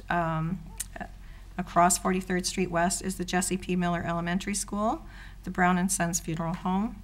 You have Regis Bank on the other side, and over here is Manatee County. This is our city border right here. The existing use is a vacant, drive-through facility for a bank. This is the proposed site plan. You all have a better image of that in your packets. It has been reviewed by Public Works, by Fire, by all departments in several DRC reviews. And again, you're familiar with the criteria that is for your decision for a special use permit application.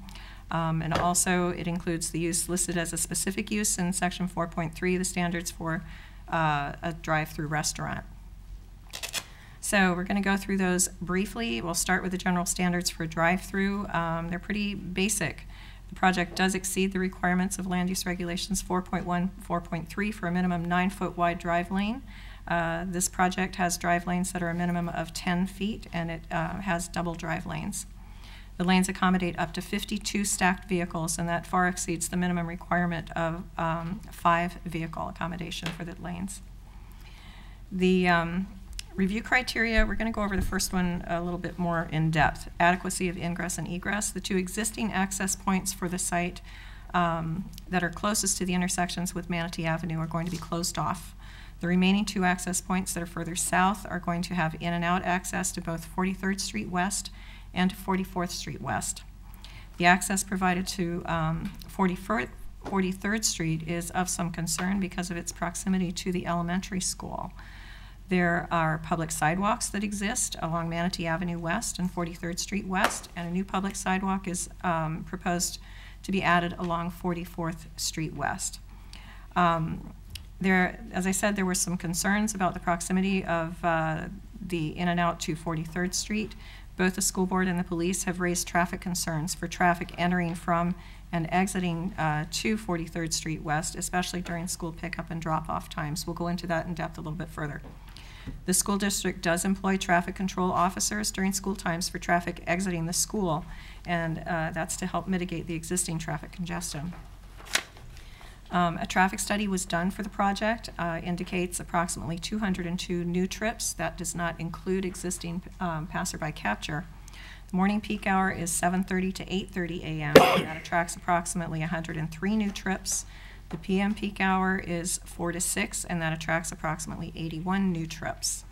If we're talking about peak hours, we want to talk about the pickup and drop-off times for the school. So the school hours are 8:25 a.m. to 3:15 p.m. That's their school day. So the afternoon pickup time is outside of the restaurant's PM hours. The pickup time is a little bit earlier. The morning peak does coincide with the drop-off time, but this is not going to be what we would expect the busier time for the restaurant. Staff suggests a detailed stipulation that the applicant will continue to work with the city of Bradenton and the police to ensure that any traffic conflicts at school pickup and drop-off times be resolved. I'll read that at the end of my presentation. Further criteria: the location and design of off-street parking and loading areas and the effects to the adjoining properties. The parking areas are consolidated to the middle of the site, and this maximizes the distance of the drive-through lanes from the adjacent properties to the south. Glare is minimized by landscape screening with the required landscape buffer. Refuse and service areas. The dumpster pad is designed to be at the rear of the building. Any refuse facility, including the dumpster location, is required to comply with all city requirements and is subject to Public Works approval during the site improvement permit development review process. Screening and buffering and separation of any nuisance or hazardous features of the site. There is a minimum 10-foot perimeter buffer that will be maintained as is required by the general standards for a special use permit. The order menu boards, where you might expect some noise, are located at a maximum distance from adjacent property owners and closer to Manatee Avenue. Proposed signs and exterior lightings with reference to glare, traffic safety, and compatibility in harmony with surrounding properties. Lighting and signage, of course, as in all other uses, will be in accordance with the City of Bradenton's regulations. Effect upon the value of surrounding properties. The use shall not hinder development of nearby vacant properties or adversely affect their economic value. The proposed project is a compatible use in the suburban commercial corridor and is not expected to adversely affect the economic value of any surrounding property. Adequacy of land and/or building which are to be used. The project is similar to the existing use, although with a greater intensity, and the site does accommodate the proposed building. It will be a tear down of the bank and a reconstruction of a new building and related improvements while meeting city standards for site design. General compatibility or appropriateness with adjacent properties and other property in the district with special consideration given to proposed hours of operation. The proposed project is consistent with other commercial development in the area, and it's an appropriate addition to the suburban commercial corridor. Hours of operation are to be consistent with regular dining hours. Environmental quality of the district. Staff sees no negative impacts to the existing environmental quality of the district. Consistency with comprehensive plan. The proposed use is consistent with the site's underlying future land use designation of suburban commercial corridor, which supports uses that correspond with suburban arterial roadways such as gas stations, car washes, drive-through restaurants, mini storage, retail, office, automotive sales, automotive repair, and service hotel, motel, restaurants, and social services. Staff finds that the request does meet all of the criteria that's necessary to review for establishing a special use permit and is therefore recommending approval of the request SU 21-2802 with the following stipulation. And I will read this to you. Planning Commission also reviewed this and is recommending as approved by staff. So, in the event city staff determines that the project's actual traffic impacts create safety or operational conflicts with the existing elementary school, then city staff may require the property owner to implement additional or modified traffic control measures as may be necessary to address the condition. Such measures may include, but are not limited to, the following: change of circulation patterns in the parking lot, use of parking lot for drive-through circulation during peak hours, additional directional markings and signage, changes in hours of operation of drive-through, hiring of increased police presence for traffic control, possible right turn only exit from 43rd Street West access point, and any other traffic control devices or practices as required by city staff. Staff felt that something was needed that was this articulate, this detailed, because the project does meet all of our requirements. It absolutely does, and in a technical standpoint, but because there are concerns, because the school is across the street, because there's already some traffic issues, the traffic study did not come up with any flags, any problems, but the reality is that there may be something in the future, and we want to make sure that the applicant is willing to work with us. We have discussed this with the applicant, and they are in agreement with the stipulation. At this point, I'll conclude my presentation. If you have any questions for me, I'm happy to answer. The applicant is here and can give you a more detailed presentation. Okay, any questions for Myra at this time? Mr. Roth? Yeah, just looking at this, you know, it's a big property. It looks like a good fit on a large property. It's actually certainly plenty of parking. The only issue I see that you've addressed with the possible right turn only on 43rd, I used to bank there before it got closed down. Now, that was a very, when I was banking there, I was one of the few going in and out of there. It was a very low use, you know, in-person banking. Trying to get out on 43rd when school is letting out, or even when school's in session, because parents are coming in and out of there all the time. That's a very busy school. Gosh, getting, you know, going left can just be really dangerous because you're sitting there waiting for a light. 43rd is a busy street all by itself, people going, you know, north-south. You want to try to get a light. The parents are coming in and out of there with the kids. You almost feel obligated to jump in front of traffic. It's just, you know, it's risky. So since this is going to be a heck of a lot higher usage, I think it's a great idea. I was always wondering why there wasn't a Chick-fil-A, you know, in the area, and I was hoping for one on 14th Street. So hint, hint, wink, wink. You know, that's the only thing I see is that, you know, I think that they can get in and out of 44th. You can do a right turn only, but, you know, I can attest that doing a left turn on that intersection is dangerous. Yes, ma'am, Ms. Coker. Yeah, I would just say, but if anyone can make it work, it'll be Chick-fil-A. We all have seen that. And I think that they're going to, I kind of agree with you, they're probably going to see that anybody trying to turn left is going to back up their whole operation. But I think the way that you've written it, so that if they don't figure it out on their own, and we still have the ability to step in afterwards.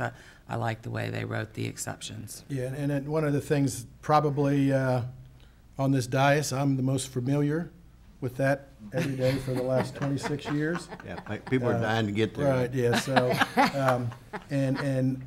about 7 or 8 years ago when the school remodeled, they were not going to put an officer there.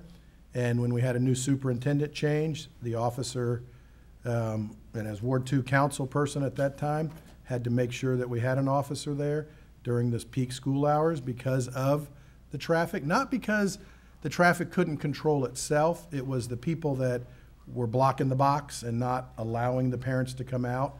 So it created, and then at one year they eliminated it because it was a budget issue. And as the city, we had to remind them that they were obligated to do that because we allowed them to leave their drive where it was when their drive should have been moved down to 7th Avenue.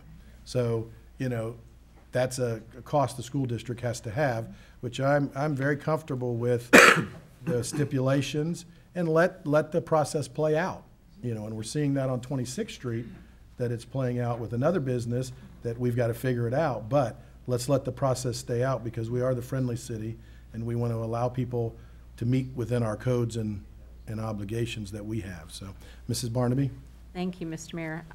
Yes, I too am very familiar, although I don't work on 43rd Street, but when this council did allow the school to maintain their drive-through the way that they did, I personally think it was a mistake we made. And I think it's only gotten worse with COVID because when my kids went there, I would park at the Westgate parking lot and walk them in. Well, you can't walk children into school anymore. So you've got more people going through the drive-through, and it's a very heavily traveled thoroughfare there. I personally think the only time or the only day that having a Chick-fil-A there won't be a traffic issue is Sunday. And I know that it says they're going to have the ability to stack 52 vehicles. It's been my experience that having a Chick-fil-A is pretty much a license to print money because you have people going there all the time. It's not just during a lunch hour. It's a very popular restaurant. I know my family would be ecstatic to have one closer to where we live. I'm just am concerned that we're trying to put 10 pounds of potatoes in a 5-pound sack. And that's where my concern is. I still need some convincing. All right, Thank you, Mr. Mayor. Mr. Sanders, did you have something? No, I don't Okay, have any I'm sorry, I questions. thought you- No, thank you. All right, so we'll let the applicant come up at this time, and Can I make one other Oh, comment? sure. too? Yes, ma'am. I understand that the county has a plan for improving that intersection there, and I noticed one of the people that's championing it is here, if he wanted to address any of that. it would have to be under Under public comment. Okay. hearing. All right, thank you. Good morning. My name is Greg Roth with Bowler Engineering, and I have been sworn in. With me today is Michael Yates of Palm Traffic, who did the traffic analysis. I'm just a civil engineer who plays in the dirt and lays out site plans. But that is very important on this project, so we'll get right into that. First and foremost, just want to thank Myra and staff. I think throughout the process, it's been a lot of help in even crafting that stipulation. I give all the credit to Myra and her team for putting that together, and we absolutely agree with that and believe that that's something that we will commit to, and Chick-fil-A will commit to, continuing to see how it works once it's open and once things are actually selling chicken. So getting right into the site plan, again, just to reiterate, I don't want to go back through everything that was mentioned, but in the existing conditions, it is a 15,000 square foot bank with remote drive-throughs. We are proposing a 5,000 square foot restaurant. Parking requirement by the city is 73 spaces. We are providing 97 parking spaces. And more importantly, especially in this day and age, the drive-through, there are 5 spaces are required by city code. We have the ability to stack 52 cars. And not only the 52 cars, but another important note on that is this area up here is a covered canopy, and within that area, it's not just 2 locations for ordering. In peak times, there will be staff out there, and they can have 4 and up to 6 employees that are taking orders simultaneously that are moving it through. And then at the pickup window, it's not just picking up from the window. They physically have people running out to 2 different lines to give the food out. So the ability to turn over, especially in the peak times, has really come a long way. I think COVID was a factor of that, and that actually helped the fast food industry in efficiency. But not only is this the longest queue that we're doing anywhere in this area from a stacking standpoint, but the ability to turn over and get customers in and out faster is something that I think is worth noting. Again, just going back to, there are 4 driveways today. The 2 that are being removed are closer to the intersection, and the existing one on 43rd is pretty close to being directly across from where the driveway is from the school. So having the driveway on 43rd as far south as possible is the best case scenario for a driveway on 43rd. We have met with FDOT, who controls Manatee Avenue, as well as Manatee County, who controls 43rd and 44th. And we've met with them and shared plans in the traffic study, and they are both in support of the plan. Obviously, as with the city, we have a process to go through to get development approvals and access approvals, but for the purposes, we've done our diligence to have those meetings and conversations. Again, we agree with the stipulation, and we're here to answer any questions. I'm going to have Michael Yates come up for a moment just to touch base on traffic, and then we'll turn it over for questions. Thank you. Good morning, Michael Yates with Palm Traffic. And I just wanted to kind of go through, Greg hit most of it. Again, we did meet with FDOT on the median opening that is here on Manatee Avenue. There was some discussions as to whether that should remain open or should be closed. We did a traffic study. We submitted that to the Department of Transportation as well as to Manatee County. It was part of the review that they've already done. They've reviewed the traffic study in full to make sure that that median opening would remain open, because that's an important function, is to have multiple access points. That's why the access to 43rd is so important, and why moving it down as far south and getting away from the school access is so critical to this. We're Chick-fil-A is willing to commit to working with the city if there are operational issues to finding a solution. Just cutting it down to exit only, right out only, creates other problems that I think you would see as the store opened. So this was the best solution where Chick-fil-A, again, is willing to kind of work with the city if there are problems. You know, maybe having the police officers out there and another officer down there for the Chick-fil-A driveway may be necessary during school hours. The fortunate part is during the peak hour, the Chick-fil-A in the morning and afternoon is outside the pickup and drop off of the school. So fortunately, their times do not coincide. They're offset, so that does help with the traffic situation. I can go into more detail, but I'll be happy to answer any traffic questions. Mrs. Barnaby? Thank you. Sir, when you did this traffic study, were you aware that Manatee High gets out about 2:20? Yes, we did the counts while school was in session. While school was in, well, okay, but what I'm saying is just down the road from Miller Elementary is Manatee High School. Right. I have all ideas that you're gonna have kids from Manatee High beat feet to get here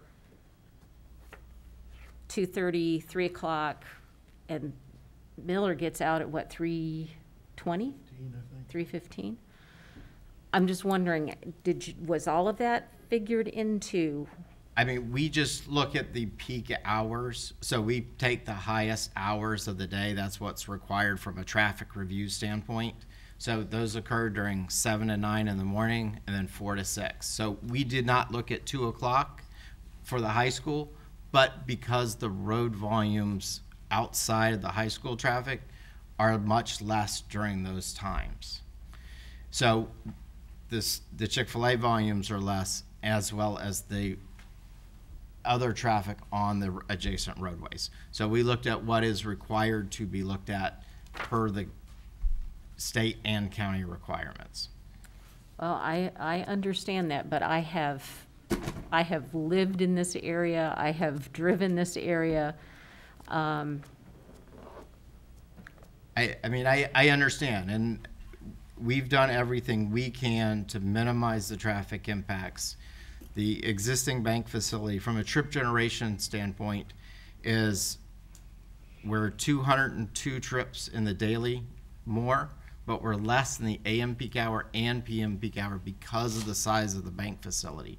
So we're actually a reduction in traffic during the peak periods. Well, But I understand, it's a congested area. Right. There's operational And- issues.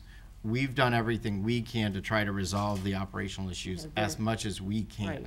And there is another business down the street from you We've heard that can, much about that. at different points in time, because, you know, we all don't get to pick the time of the day that we go to Glory. That business can have large crowds at any time of the day.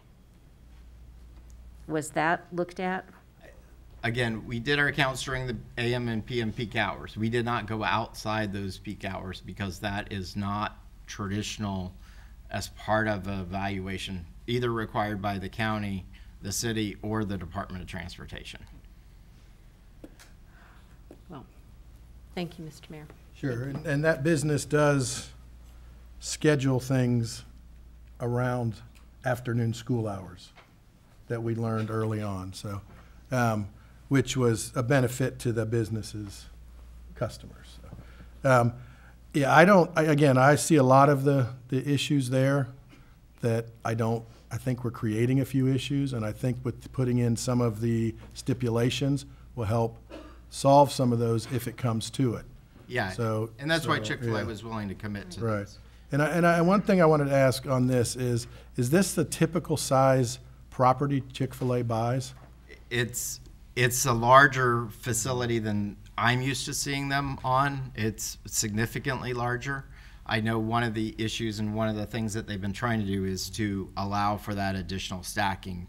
And Chick-fil-A went through and reviewed all their sites and the operation of all their sites in Manatee County. This would have by far the most stacking and would be beyond what they would ever anticipate would be needed at a facility of any of theirs in Manatee County. Mrs. Barnaby? I'm sorry, I had one other question. Sure. With its close proximity to the elementary school, I'm trying to see if you had pedestrian traffic, like let's say a teacher wanted to bring her class over, how would they access if they're walking? So they would need to come up to the intersection here where you have the signalized crosswalk. And then there is a sidewalk here, and then there is a pedestrian path connection right into the store. You can see it right here. And that is required by the county and required by DOT. Okay, thank you for that. Thank you. Ms. Coker? Yeah, I was going to say, bringing up the pedestrian, what I like a lot about this site plan is that the parking is, you know, you've got the parking lot and then you can go directly into the store, because my grandchildren were here this past weekend at the other one, and there was a dangerous incident and they were in the crosswalk and everything. So I like this design and the way that you can get to this without having to put too many feet near cars. And that's what like the it. larger site allowed to happen. When you get on the smaller sites, you get a lot more of those interactions, where this site is able to separate those interactions as much as possible. All right. Any other questions, or we'll move on to the public hearing? Thank you. Thank you very much. Yes. All right, we'll open the public hearing. I only have one card for Shelley Kratzer. Please come forward and state your name and address, and you have 3 minutes. Thank you. Hi, I'm Shelley Kratzer. I live at 603 44th Street West, right next to the proposed Chick-fil-A, which I love Chick-fil-A, like some of y'all do. But I'm not for it at this location because it's literally next door to my home. And neither are my neighbors. I'm the only one that had this time off to come. I believe Judy wrote in to state that she's both against it too. Some of the reasons as spoken by Ms. Barnaby was the same thing, the traffic issue. Right now we have Brown's Funeral Home, I live right behind it. They park on our road when it's busy. The bank also, when it was open, they fly down the road. When they want to get around the 43rd Street traffic, they fly down the road. It doesn't make sense to have this location for that Chick-fil-A. St. Stephen's is right across the road from Jesse P. Miller, which I haven't heard mentioned. That's another school that's right there. There's a preschool right on the corner of 9th and 43rd and 44th. That's another school that's right there. The traffic study, I know you guys did your due diligence, but they're not thinking of season. I drive for a living. That's another problem come season. They're gonna have triple the traffic going out to the beach, which is, you know, another problem. You cannot turn right off of 44th. I try. I end up going the other way towards 9th to get off my road. It's just too much traffic. People don't want to let you out. And that right turn lane going, let me see, east on Manatee Avenue, the problem is when you try to turn right, you're trying to turn right into the middle lane so you get onto Manatee Avenue, you end up being forced to turn right onto 43rd instead. So that really doesn't work very well. I'm trying to talk fast because I know I only have 3 minutes. I know that the school board is not for this Chick-fil-A. I know the police are not for the Chick-fil-A because of just how much more traffic it's gonna cause. I mean, there's many other places on Manatee Avenue where the old Kmart was, where the old Albertsons was. There's less traffic up there, more traffic lights, more space. I know space is an issue for that plot of land, but the traffic is an issue right there. So that's the major concern. There's just no space for traffic in the schools. I mean, that's my major concern. There's children that are right across the street from me, little kids, and they run out my road all the time. And when Brown's has a big funeral, they park on my street. The entrance to Chick-fil-A right now, it would be literally bumped up against my driveway, and I would not be able to get out of my driveway. I have no problem with them being there, but that's not going to be a solution that can be solved because that's the only place they could put the entrance to it. Chick-fil-A would be facing 44th Street. that's a private road, or not a private road, but it's, you know, a road where people live. They don't want a public building facing their road, where we already have a problem with homelessness living at the Bank of America that used to be there.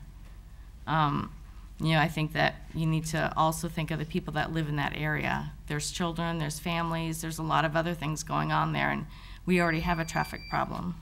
All right, thank you. You're welcome. We did get one email from a person, so I don't know that it'd be that's in the record. So do we have to read it in the record? It's just in the record that obviously is who she had mentioned. Couple things that probably just to mention is that I don't know that the police or the school district has taken a stand against or for this at this time. So. That's correct, sir. We only made recommendations regarding traffic. We're neither for nor against. We just recommended some, ideas such as the right turn lane from a traffic perspective. Okay. All right. Is there any other public comment? Let's get through the public comment. Sure. Yep. All right. Thank you. Please state your name, and you have 3 minutes. Thank you, Mr. Mayor. My name is Kevin Van Austin Ridge. I'm a resident of the city of Bradenton, 6902 Point West Boulevard. I have not been sworn. Okay. Tamara, can you? Do you swear or affirm, you raised your hand, sorry. Do you swear or affirm that the factual statements and representations which you are about to present to this board will be truthful and accurate? I do. Thank you. Thank you, Mr. Mayor, Council. So I am your county commissioner for West Bradenton, and when I was running for office, talking to people, some people said they were very concerned about traffic. That was probably most of them. People were concerned about water quality, and I think the rest of them said, can we get a Chick-fil-A in West Bradenton? And they like a Target as well while we're at it. So there is obviously demand for this. I appreciate the attention to detail. Chick-fil-A set down a map there, and they must have had the drone hover over that property for an hour until there were no cars on 43rd, which is in question there. But typically, yes, Commissioner Barnaby, or Councilwoman Barnaby is correct. That intersection obviously is fairly congested, as it is today. And that's something that we at the county have taken note of. The good news for you is that this property is located in the city of Bradenton, and so you'll be the heroes when you bring in a Chick-fil-A, and you'll receive all of the taxes from that Chick-fil-A. And the county is responsible for 43rd Street, so we get the bill to fix the road and the intersection. But that is on our list. When I came in, our budget this year, we focused on roadways, so 75th Street and 59th Street are the top priorities. However, in next year's CIP, intersections are where we're headed. 75th Street and Manatee Avenue would be an example. Cortez Road, we're looking at 43rd, 51st as well, and then 26th and Cortez. This Chick-fil-A would prioritize this intersection for us. I've already brought it, during council comments or commissioner comments, I've already brought it to our board and let them know that this Chick-fil-A is likely to come after it passed Planning Commission, and that we would have to prioritize this next year. And I got, it's not approved, but I got a lot of bobbing heads, so that was good news. Miller offers us an opportunity to expand the intersection on the south side of Manatee Avenue, and that there is school board property there where we can make a deal with them, and it's not property that they would be adverse to parting with. The idea when speaking with Public Works would be 2 left-hand turn lanes, a through lane, and a right-hand turn lane as well for the south side. That would help tremendously. Actually, Councilwoman Barnaby neglected to mention that St. Stephen's is on the other side of Manatee Avenue, and I anticipate those parents will want to come over to Chick-fil-A. And Bradenton Christian is not that far away either. I was glad you brought up the Manatee kids, because it will be a foot race, or I guess some of them have cars. So it will be a race to get to Chick-fil-A after school, I'm sure. And I'm sure Chick-fil-A is counting on that, and good on them. This is a great location. It's a huge piece of property.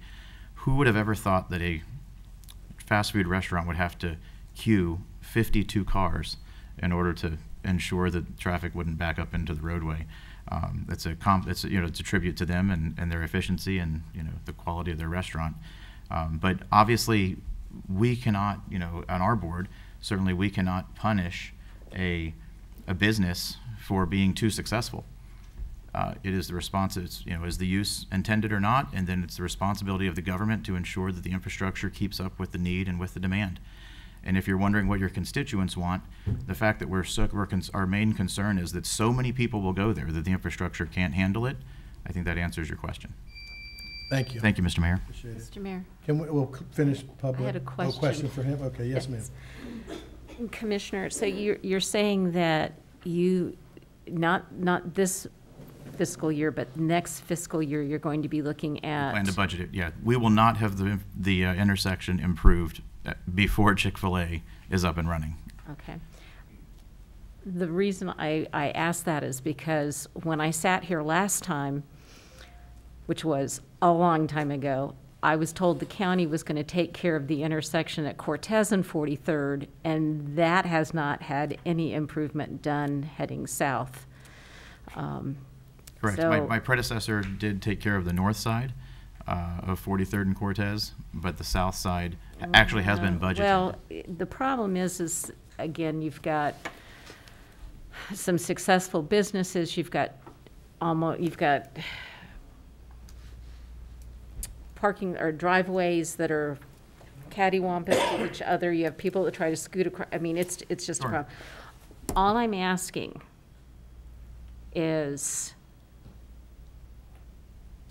that should this council approve this, we're going to have a big headache for a while. I don't want to have a headache for a long time, Commissioner. When we move into our intersection phase of our CIP next year, this will be a Tier 1 project. I promise you that. Thank you. Okay. Thank you, Mr. Mayor. Appreciate it. Anyone else in the public wish to speak? Anyone wish to speak? Anyone wish to speak? All right, hearing none, we'll close the public hearing. Council comment? Recommendation? I thought Myra was going to. Well, I don't know if any questions for Myra? Did you have a response?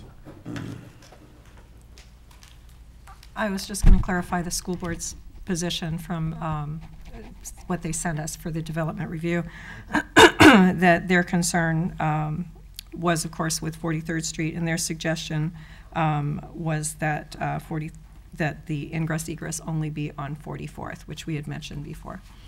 Okay, thank you. Ms. Coker, did you have, oh, I thought you raised. All right, so Chair will entertain a motion. Motion to approve SU 21.2802. Second. With the stipulations? With the stipulations. Okay, we have a motion by Mr. Sanders, a second by Ms. Coker. Any further discussion? Hearing none, we'll start the vote in Ward 4. Yes. 5. Yes. 1. Yes. 2. Against my better judgment, I'll go along with my colleagues and vote yes. And 3. Yes. Thank you. Approved 5-0. All right, moving forward, Mr. Perry. Thank you, Mayor. Mayor, I have about 5 matters to bring under the category of new business, and I think it might be best if I move down to the podium and try to move these along as quickly as possible.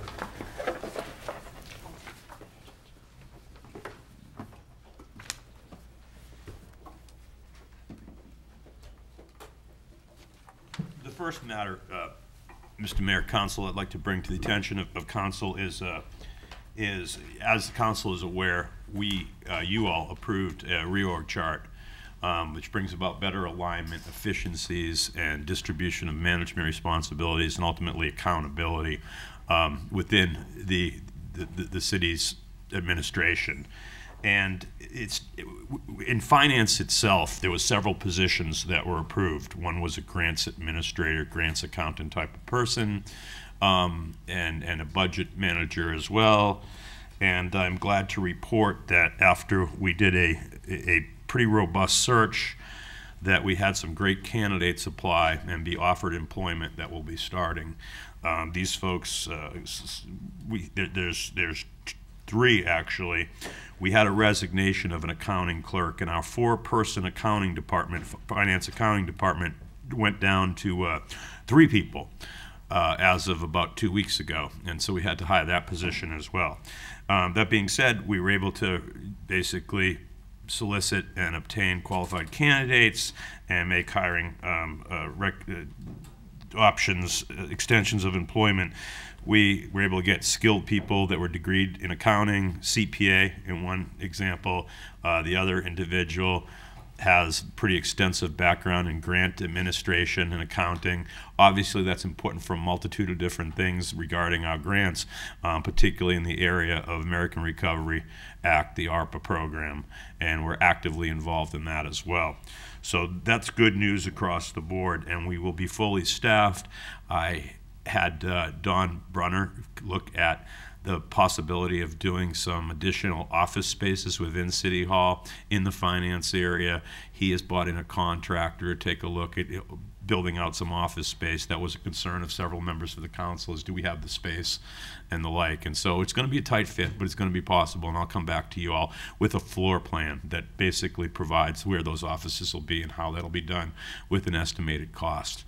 I'm anticipating a cost probably somewhere in the order of about $20,000 to $40,000. It'll involve adding an additional probably 5 to 6 office spaces.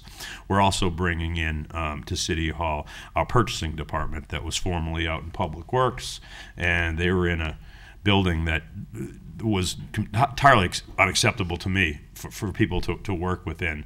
In fact, the head purchasing agent who had recently come on to the city, when we looked at bringing over their furniture, it was determined that her desk had termites in it.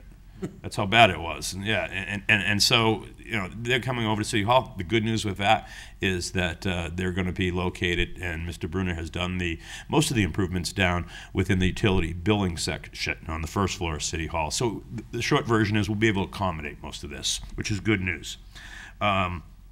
The next matter I want to bring to the attention of council is some things I'm pretty proud of, which is, along with those alignments, we've made some decisions and recommendations that are in your package.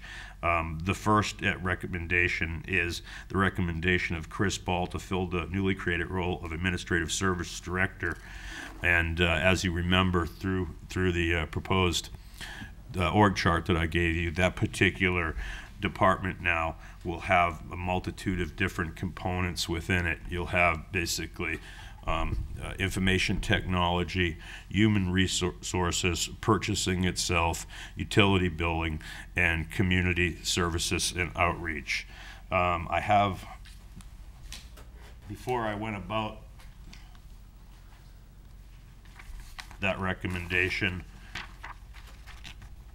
Mr. Ball and myself developed a job description, which I don't think is in your package, but I want you to know that I carefully looked at what the responsibilities, details, and expectations were for this position as a department director, and we through specific detail, we put forth what those qualifications, supervision lines, accountability, responsibilities, experience, knowledge, and the like was, and Mr. Bald clearly met these expectations. Council is familiar with Mr. Bald. He's worked here at the city for, I think, approximately about 10 years, and I think he's an excellent fit.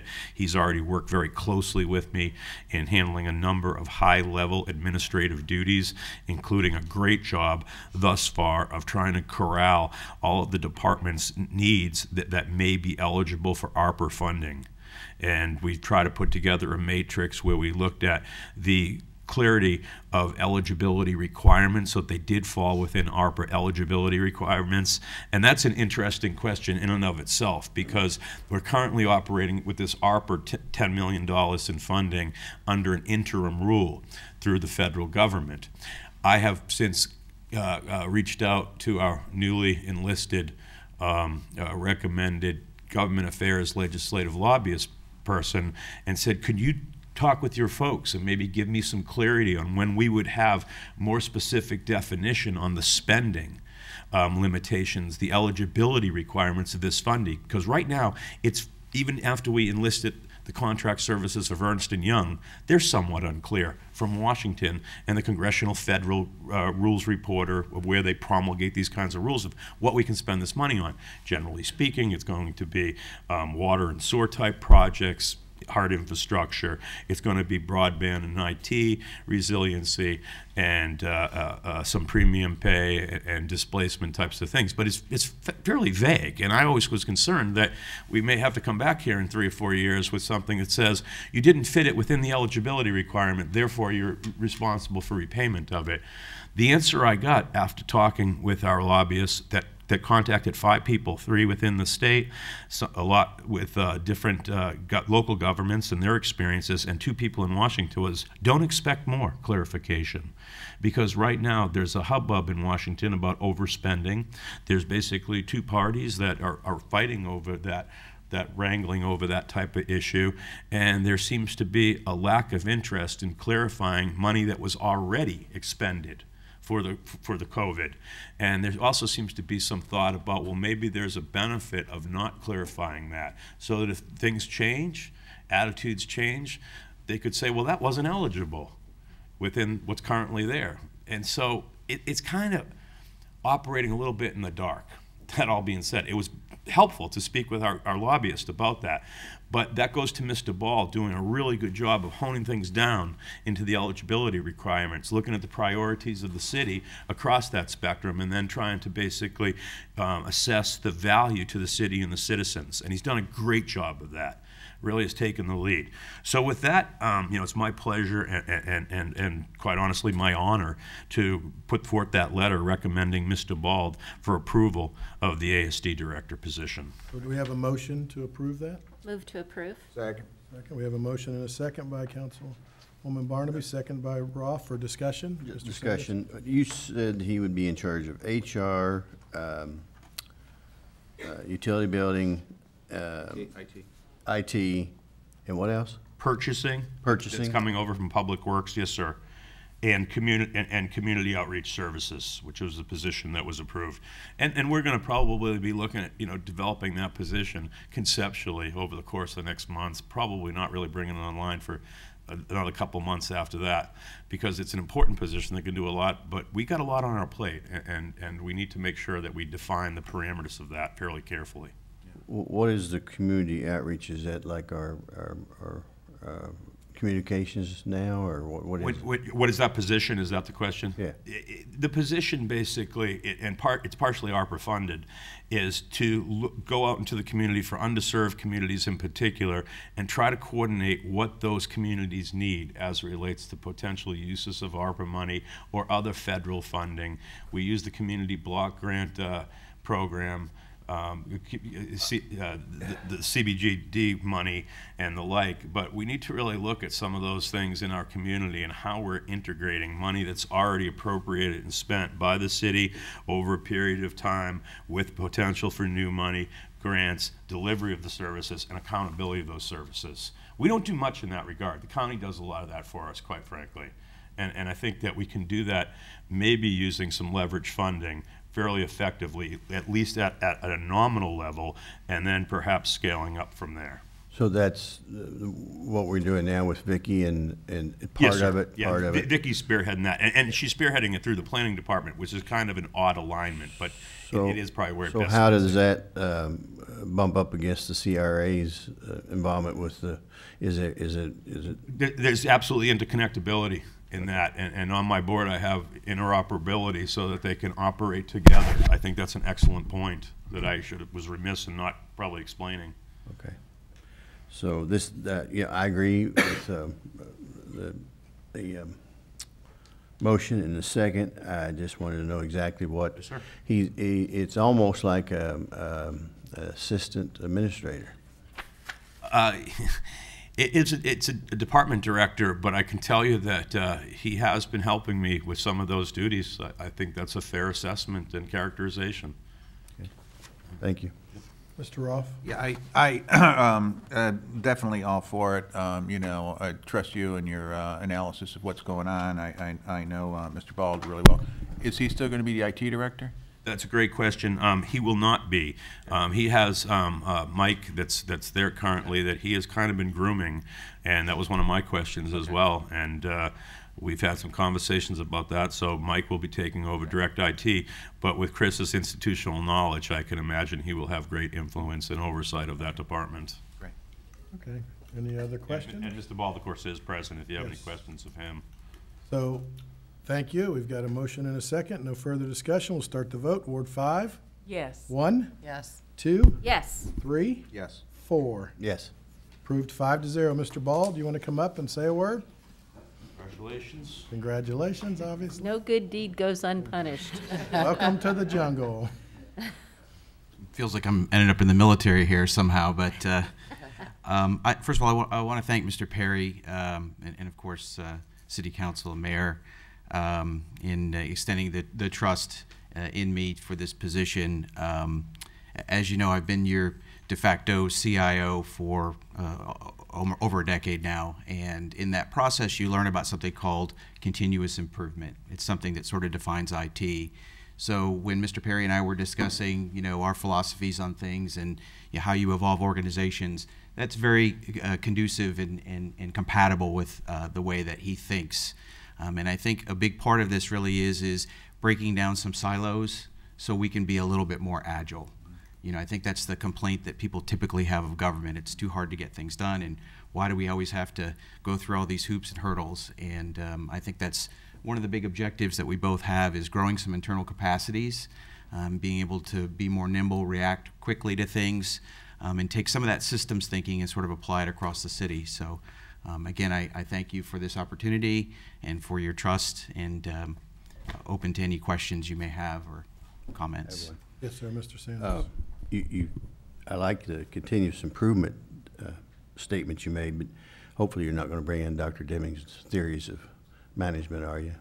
We are looking at the DMAIC right now. I'm just kidding. I don't see any Six Sigma coming in or Baldrige Awards immediately, but the interesting thing about that is that aligns what we think is good service with what our citizens think is good service. And I think that's how we get off track sometimes, is we're very comfortable with our policies and procedures, but we don't align them with who our customer is. Right. They are good theories, but they're hard to sometimes quantify in statistical things inside of a government like this versus a manufacturing thing.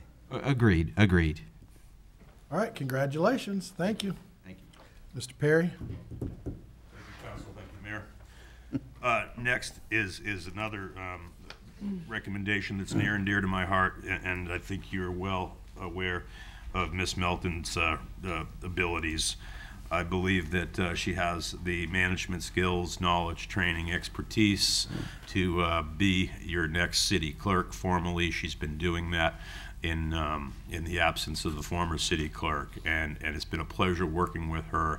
It truly has. I mean, when I came in from the outside, the new kid on the block, so to speak, I had and still have a deep learning curve, and she has been instrumental in helping me advance that and try to get caught up a little bit with the history, the culture. I learned about Snooty yesterday, and I promised her that was a very difficult subject, but It's not for everybody. Yeah, Man. yeah, yes. Dude. So it runs that runs deep is my point with it. That knowledge, and so with that, there is a recommendation, and I've had the opportunity to discuss it with Tamara. She seems like she's up for it. Great team player. I think she'll do a great bang-up job for you. I'd like to make that motion All right. to have Tamara Milton as a city clerk, because I've worked with her now 3 years, and she's the best of the best. And Second by Ms. Coachman. Any further discussion? Hearing none, we're going to go to the vote. Ward 1? Yes. 2? Yes. 3? Yes. 4? yes. 5? Yes. Carries unanimously. Mrs. Melton, you want to come up to the podium? Yes. Yes. You have to. Congratulations. so much. I appreciate it.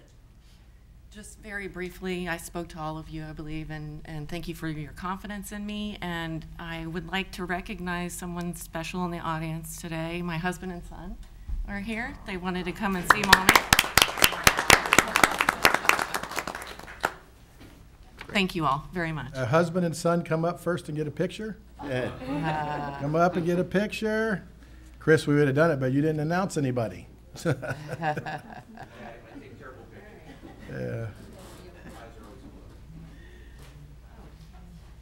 With this jacket tied around in his Yeah, that's okay. Perfect. He's not in school, Perfect. so he's happy. Yeah, absolutely. I never thought about that. Yeah, he's not in school, but they're stopping at Chick-fil-A on the way out. Thank you. Thank you. Congratulations. Mr. Perry. Thank you, Mayor, thank you, Council. Next,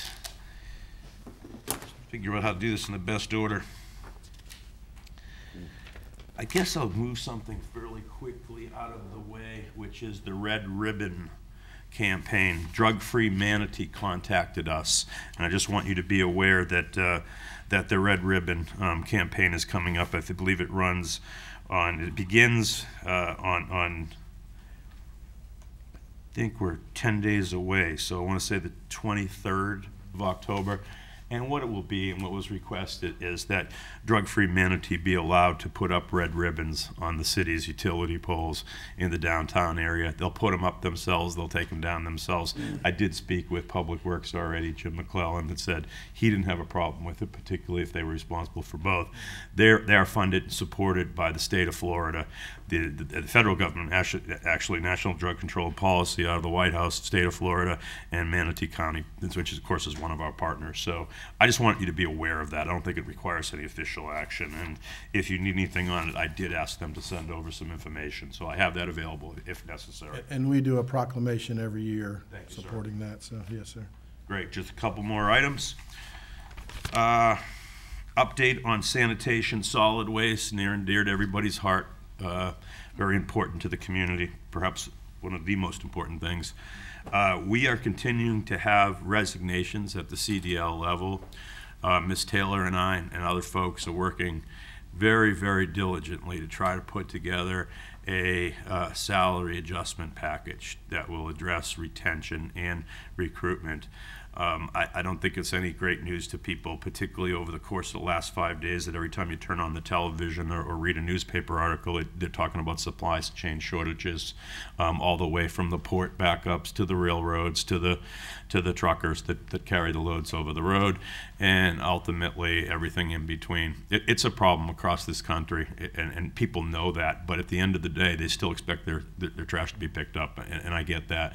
And we're probably going to have to take some fairly, I don't want to call it drastic, but significant action to adjust salaries in order to both recruit and retain in that area, because these resignations we're getting appear to be directly related to that issue.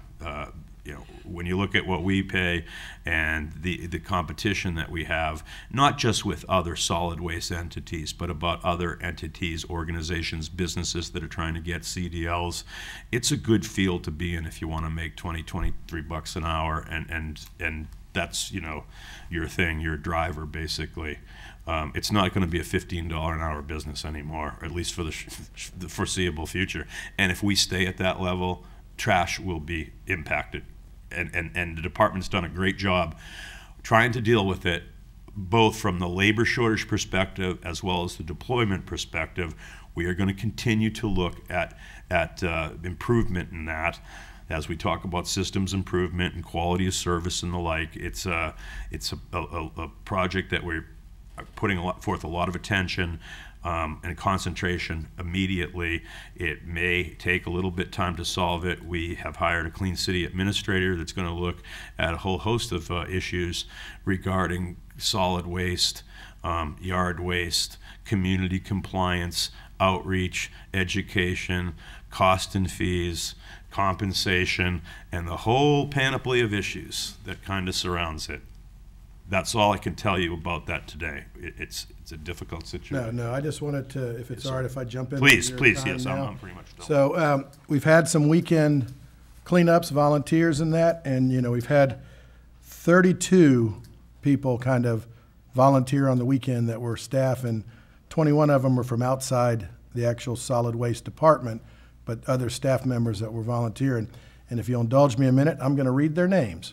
So Bert Lawton, Billy Jones, Brian Cho, Calvert White, Corbett Matthews, Craig Keys, which we've had 2 dates, and highlight with the ones that had been there twice. Craig Keys, Gabriel Horns, both twice, Garrett Falcon, James Eberstein, Jason McNeil, Jatazius Wright, Jesse Gonzalez, Jim McCullum, John Simmons, Juan Colon, Jude Placid, Calvert Fuller, Lamont Stuckey, Lavinus Bowen, Lester Johnson, Marco Edmond, Mike Armada, volunteered both times, Ollie Anderson, Philip Campbell, Pierce Johnson, Quentin Jameson,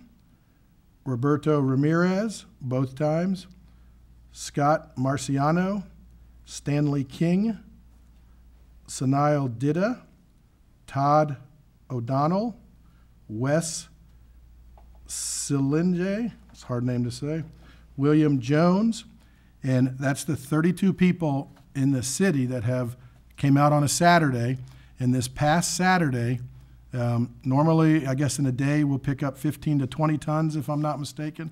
This past Saturday, they picked up 76 tons. So to take the time and go out and, you know, even though 10 of them were, or excuse me, 11 of them were solid waste, the others take their time to come out on a Saturday morning and pick it up. So I did, and if I missed anybody, I'm sorry, but I think Mr. you have Joe missed and- somebody. Yes, I you think you did. missed somebody. And No, his no, name is there's- Gene there's Brown. nobody He's the missed mayor. anybody. Gina. And his wife, Gina And Brown. Gina. But, And but that shows the yeah. type of leadership we have. And Well, the one of the don't want important it to be things to singled me, the important things to me is, as we've heard, when Jim comes up sometimes, Mr. Cho and Mr. Keys tells us, you know, what you're picking up. But snakes, spiders, ants, anything you want. And again, it was, you know, I felt like the little area we got wasn't much, but it was to see 76 tons of yard debris was great by our staff and what they did on a Saturday to help out. And so the citizens need to realize we're trying, you know, and I mean, we're trying to come up administratively as well as staff-wise. And, you know, I commend all of the staff. And I know Mr. Cho, you know, I'd call him and say, all right, we got another load. And he said, well, I just fixed a hose that blew off. I got to fix that, and then I'll be over there. So, you know, we've got all of the staff is working hard and appreciated. So I wanted to mention their names by their name. So thank you for what they're doing, and I hope they see this and know that this dais cares about them, and we're doing what we can to make it better. So thank you. Thank you for indulging me there. Absolutely. And I think highlighting some of that stuff in our community newsletter by Ms. Roberts would be very beneficial as well, so that the public that would read that would understand that it isn't just solid waste. It's everybody from the mayor to other folks in departments and everybody that's going out that we're trying to become innovative, not only picking up stuff with trash trucks, but I think you use your own personal vehicle to tow the trailer, or I saw the trailer on that you were hauling around and everything. That's pretty good stuff. So with that, thank you, Mayor, and thank you, Mr. Cho, and the Public Works Department across the board for doing that. Two more quick matters, hopefully. So there was a finance bar adjustment request, budget adjustment request, and that would have been back on September 8th. It was budget amendment number 2140. And it was tabled, I believe, during that proceeding for some issues and concerns and questions that one of the counselors had, and they were very good questions. And actually, our categories on that particular budget amendment were not correct. We needed to add an additional category. There had to be a revenue to offset the expense, and we only had, I believe, the expense, not the revenue category. So I would request the consideration of the counselor that tabled that as a parliamentary matter to untable it to see if we can do something with that matter to finalize it. I have a copy of it just to kind of jog people's memories, and I don't know if it has to be amended. The original. I have to undo it. Yeah, I believe it has to be undone, the tabling. There's a song about that, Undone. You're probably not old enough to remember. Do we have to remember who seconded? I did it. Or who seconded it? I don't know. We- You did, I think. All we need is a motion to pull it off the table. I have a motion. I would like to have, you said a revenue adjustment on the other side. What was that? Mr. Kelly is here, could probably just provide better detail than I can on that. All right. Because I spoke to Mr. Kelly about that afterwards, and I spoke to you, so you know what my concern was, and that you've solved that, so. Morning, Tom Kelly, Accounting Manager. We had the revenue in one fund and the expense in another, and we didn't catch on that we needed the revenue side and the expenditure side in both funds. So it was just an accounting thing that we had to correct on that with the accounts. So the gist of it is we're still just moving the reservoir money over to the capital. I got it. I got it. But you understand my concern. Yes. So you taking care of that. Thank you. I make a motion to undo my tabling of that item for a vote. Second? Second. Mr. Roth? All right. So we have a motion and a second to take it off the table. And discussion, Mr. Roth? Yeah, I just wanted to say, so when this came through, I was kind of surprised that it wasn't already put in a capital-only fund, because that was when we sold the property, there was much controversy about the property. Some people didn't want us to sell the property. Someone didn't like the way we were selling it. Someone didn't like who we were selling it to. And we said that we were doing, it was unnecessary fund. It was unnecessary property that was a reward. That we're looking at a substantial amount, and that we were going to put it in capital funds. So it never did get put in there. It should have been. So this is something it's a correction. That's correct. At Yes, the time we bought the property, sold the property, we said this is going to be. It's not going to be in a pitter fund. It's going to go on capital outlay. It was technically in an unassigned fund balance in the general fund, which I didn't think, and I think Mr. Kelly agreed, would be better suited and located in a capital fund, which is what this is doing. Yeah, I agree. Question, we talked about 430-some-odd-thousand. I can't remember exactly. Is that something that should be addressed now, or just? No, we won't need to address it. After I spoke with you, Mr. Mayor, Councilor Sanders, I went down and talked with Tom and Linda, and they said that basically that can basically be handled just out of the capital fund itself. So that's all they really needed to do, was to move this money, which is the Evers Reservoir capital money, into a capital fund. But won't they have to come back for a vote? What will have to happen, and I think this is the second part of your question, which I have next, is in order to purchase the land acquisition related to Fire Station 2 that's on the table, that can be paid for directly out of that capital fund. So it doesn't have to go from general fund to capital fund back to general fund. It can just go from general fund to capital fund, and then purchased. Property can be purchased out of the capital fund. Okay. Yep. Yes, sir. No. Just all that. Yeah. Thanks. All right, so we have a motion and a second. Any further discussion? Hearing none, we'll start the vote. In Ward 2 to table. To take it Take off the on table. Yes. 3? Yes. 4? Yes. 5? Yes. 1. Yes. Okay, so taken off the tables, approved. Do we need a motion? Is that to approve it going? So, Mr. Sanders? I make a motion to approve it going forward for a vote today. And just, Mayor, I want to make sure, and perhaps Mr. Rudisil can help me with this. Do we have to amend the original budget adjustment request, or is it sufficient, when I asked to amend, to get both the revenue and the expense on it that has been submitted? The original one was defective. It only had the... Okay, is that what was distributed, an amended version of the budget adjustment? Yes, sir. Okay, I think that's fine. Yeah. And that's the way we would proceed. Correct. With the amended And that's version. budget adjustment BA 21-40. Yes, sir, as amended. As amended. As We have a amended. motion, and is there a second? Second. Second, all right. And then, any further discussion? Hearing none, we'll start the vote in Ward 3, Yes. 4, Yes. 5, Yes. 1, Yes. 2. Yes. Thank you. Thank you, Mr. Perry. Last matter of new business, Mr. Mayor, Council, is approval of the agreement to purchase the property and land acquisition for Fire Station 2. And that is in your package, I believe. I have the fire department who is here that can talk about programmatic issues with that as it relates to locating that property, identifying it, locating it, vetting it, and where we're at on the transaction now. I can answer some of those questions if they come up. So I guess preference of council on questions. Yeah, the chief come up and. Good morning. Good morning.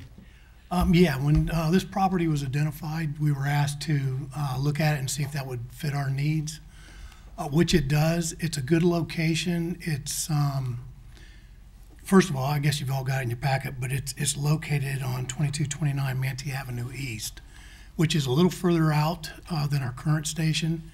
It enables us to cover the districts out on the far eastern point that's been annexed in. And again, it's on a major thoroughfare, which makes it nice for us.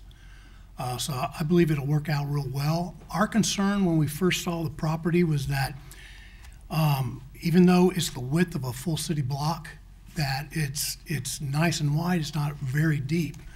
But we met with Folly Bryan and talked to them about how we could fit it on our station on that property, and they were good with it. They gave us a couple different ideas. Some really nice ideas. I think it's going to be a really nice station, and it's going to look good, you know, in that spot. It's a high piece of ground, which is important too for us.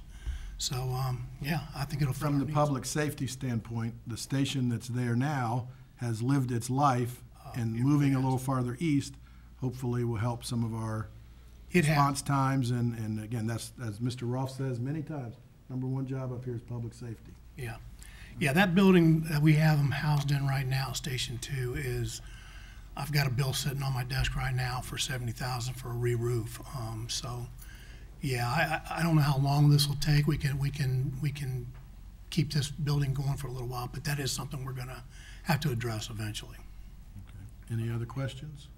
I was just, sorry. Sure, go ahead. I was just curious why, it's a city block deep. Why would that not be, I mean, I was thinking you could pull the trucks around the back. You can, right and that's in, how we would design it. Cut So right out on Manatee Avenue? they would come off on 22nd or 23rd. Yeah. And you would have drive-through bays in the back. Normally, the bays sit out on 64 East, so you would pull right out on that, but that won't work for that. You wouldn't have enough room to turn and get it inside those. And are we gonna, as emergency services, are we gonna be allowed cuts on State Road 64? Talking to Jim, he didn't think that would be. If we go east to west, we'll be using 22nd and 23rd and coming out on that. Yeah, We'd there's put 2 access points. Right. There's Okay. already 2 cuts, and we also have a cut in the driveway to go right. Not the Not median. to the left. So, but no, that was the identification of this property after looking for years. I think it came out. And 1.2 acres, more or less, that's a pretty good size. I mean, we should be able to put a nice station on there. Yeah. That would be nice. Yeah, I think a real nice station with obviously frontage on one of the main thoroughfares, the main thoroughfare in that corridor, east to Right, west. right. You have down to 64 and heading east and the like. It's almost ideal. If any property is actually ideal, the property's so unique, there's always a quirk of some sort. But this, quite honestly, from what I'm told, there isn't a lot of other property that would even come close to meeting our programmatic needs and the traffic engineering and that medium cut that's in there that exists currently. You could put an emergency signal in there too, which would probably be permissible with DOT. Well, and so continuing on, so Mr. Perry, congratulations on getting this. You know, this should have been done a long time ago, and if we didn't act now, the available properties are getting less and less. So Right. I mean, getting this done now is monumental. You know, this is a great deal. Let's get moving. I think I did some quick math. So the funds we just transferred, we buy this property. We still got $9,600,000 left. Yes, So sir. let's build this thing. Yes, sir. That sounds good. And I can't take much credit. Other folks, I mean, council has expressed interest in this, and the mayor's, kind of prompted it along as well. So Well, I no one would appreciate pull the that. trigger up till now. Yeah, and I get that. Yes, sir. All right, do we have a motion to approve? I have a Mr. Mayor? motion. Yes. I'll approve it. or motion to approve it. Purchase sale of the Purchase sale land agreement. of the Mr. land agreement. Sanders?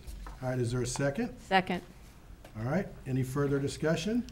I just had one question. Yes. Is there any kind of an appraisal contingency in here? Do you get an appraisal? I believe there was an appraisal. It was in there. Yeah, that was already done. It should have been in that package. Oh, it's already been done? Yeah, it's Okay. already done, and it's well below. Yeah, it's well below, within that, yeah. Yeah, no, and that was a crucial part of it, and we got it locked up at the right time. Yeah, we also did environmental ones on it too, for phase ones on it, and also check for underground and other types of legal impediments, easements, and the like. And the chief did mention about the height of the property.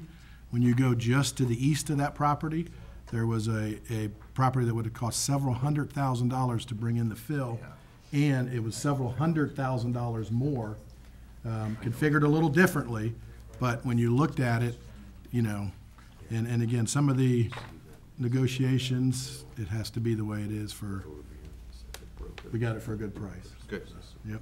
All right, well, I appreciate it. We have a motion and a second. Start the vote in Ward 4.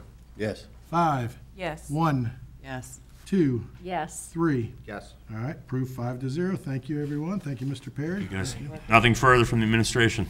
Other than let's build it. Get it done. Next on the list. All right, any unfinished business, Mr. Perry? No, sir. All right. All right, and council reports will start in Ward 4. Mr. Sanders? Nothing to report. All right. 5? Nothing to report, but I would just like to say, recently I had the opportunity to attend my very first Bradenton EDC luncheon, and it's done annually to update and give the, I guess, the state of the area. And it was very inspiring because it looks like, and as I listened to, you know, our new administrator and how he's bringing in people and we're working together, that seems to be contagious. And I'm just so excited to be sitting here and be a part of it. I think, Mrs. Coachman, too, what was exciting to see, you had 3 different types of businesses that really gave their state of their business, whether it was a local business or whether it was even local and global, to where some of the situations they have in their business life is similar to what we have. So it was good to hear how they managed through some of it, especially going through the last year and a half in our country. But no, it was a great event to attend, and appreciate you being there. So, Mrs. Coker? Yeah. I would agree with Councilwoman Coachman, and you know, it was nice to hear what they want, because we want to be, you know, we want to be answering to their needs as well. But I also had the opportunity to go to the Chamber Leadership Retreat with some of you else were there. And there were some ahas, and the 15th largest economy in the world is the state of Florida. I mean, that's pretty amazing, and it sounded like everything's looking pretty good for us coming up. So I was pleased to hear that and be a part of that. I also wanted to, again, I talked about this at the workshop, which Councilwoman Barnaby wasn't there, but November the 9th is the Veterans Day celebration for Kiwanis. And I'd like, if you could just RSVP to me, or Bill's on Kiwanis as well, or I just would like to have a good showing of representation. And if you have any veterans in your life, it's really always a nice day. And they have, their speaker this year is Chief Judge Lee Hayworth, who was JAG during the First War in Kuwait. So it's always a nice honoring thing for veterans. My husband always, it means a lot to him. Tomorrow, Mamma Mia opens up at the theater. I will be there opening night. And, you know, the weather's kind of getting nicer, so we're starting to enjoy a lot of outdoor things. The farmer's market, I guess, is back in full swing on Main Street. And Village of the Arts has their First Fridays, which they've had them for a while, but I'd like to see us all getting out and supporting them. And we've got the Day of the Dead celebration coming up for November 1st. So anyhow, lots of good stuff. Ms. Barnaby? Thank you, Mr. Mayor. Go ahead and put me down for November the 9th. I'll be able to come. Great. The only thing I would like to do at this point in time is remind everyone that October is Breast Cancer Awareness Month. And ladies and gentlemen, because gentlemen can get breast cancer, do your self-exams and make sure you have your yearly mammogram. Thank you. Mr. Rolfe? It's nice to see, came back, had a short break to see some family time up in Pennsylvania, but it came back and found that most of Ward 3 is brush-free for the first time in months. That's really great to see. Thank you very much. Now we need to try to keep caught up. I mean, it's one thing to get caught up, but the goal is to keep caught up. And I do know I've been fielding some calls too, and I understand everything. And to be honest, I've been working with our city administrator as much as possible, trying to figure out long-term, short-term, everything we got going. But I do know that we have in our overdrive situation, there's been some times that we've missed out on the green can pickup. So we just got to keep on track of all this stuff, you know. But the most important is the green can pickup, because that's the stuff that starts reeking if we miss it. So I just didn't want anyone to forget that. Anyway, that's it. Thank you. Oh, Mr. Ruff, I would disagree with you on one thing about reeking. Yeah. A garbage can full of grass clippings with water in it that spills on your shoe and you get back in the car. That was pretty bad. So, I mean, but that's where try 2 weeks with a chicken. Oh, I know. That's no, just again. I was born and raised on a farm, and I know what the job was to clean the barn at before backhoes and loaders. So you haven't seen nothing. A chicken farm when I was 12, but no, it's just an honor to be here, and obviously with the staff that we have, congratulations to all the new staff. Yeah. And not new, but kind of official good positions with our transition in that. So welcome Jeannie back, from there, and thank Myra, got the most FaceTime today for in a long time, so appreciate that. But no, just thank you to everybody, and appreciate what we do. So let's, any department heads, I'm not going to call out unless you have something come up. Okay, Robin, the singer. Yeah, we're going to be talking to Dover Cole to start that 10-year report card on the form-based code, and so it's important that they're able to meet with all city council members. I think since we're heading into the holiday season right now, it might be best to wait until after the season and start that in January if you all are in agreement. So I kind of just a nodding of the heads if that's the beginning of the new year is the best time to start on that. Unless you want to get started right away. Okay. All right. So, and with that in mind, we're also looking at some other improvements to the process, and we're starting to look at permitting software to kind of speed up our building permit system and make that a little more robust. So we'll probably be coming back to you with reports on that as well. Thank you. Any other department heads? Seeing none, for the good of the order, we will be adjourned. Katerina? 115 CRA.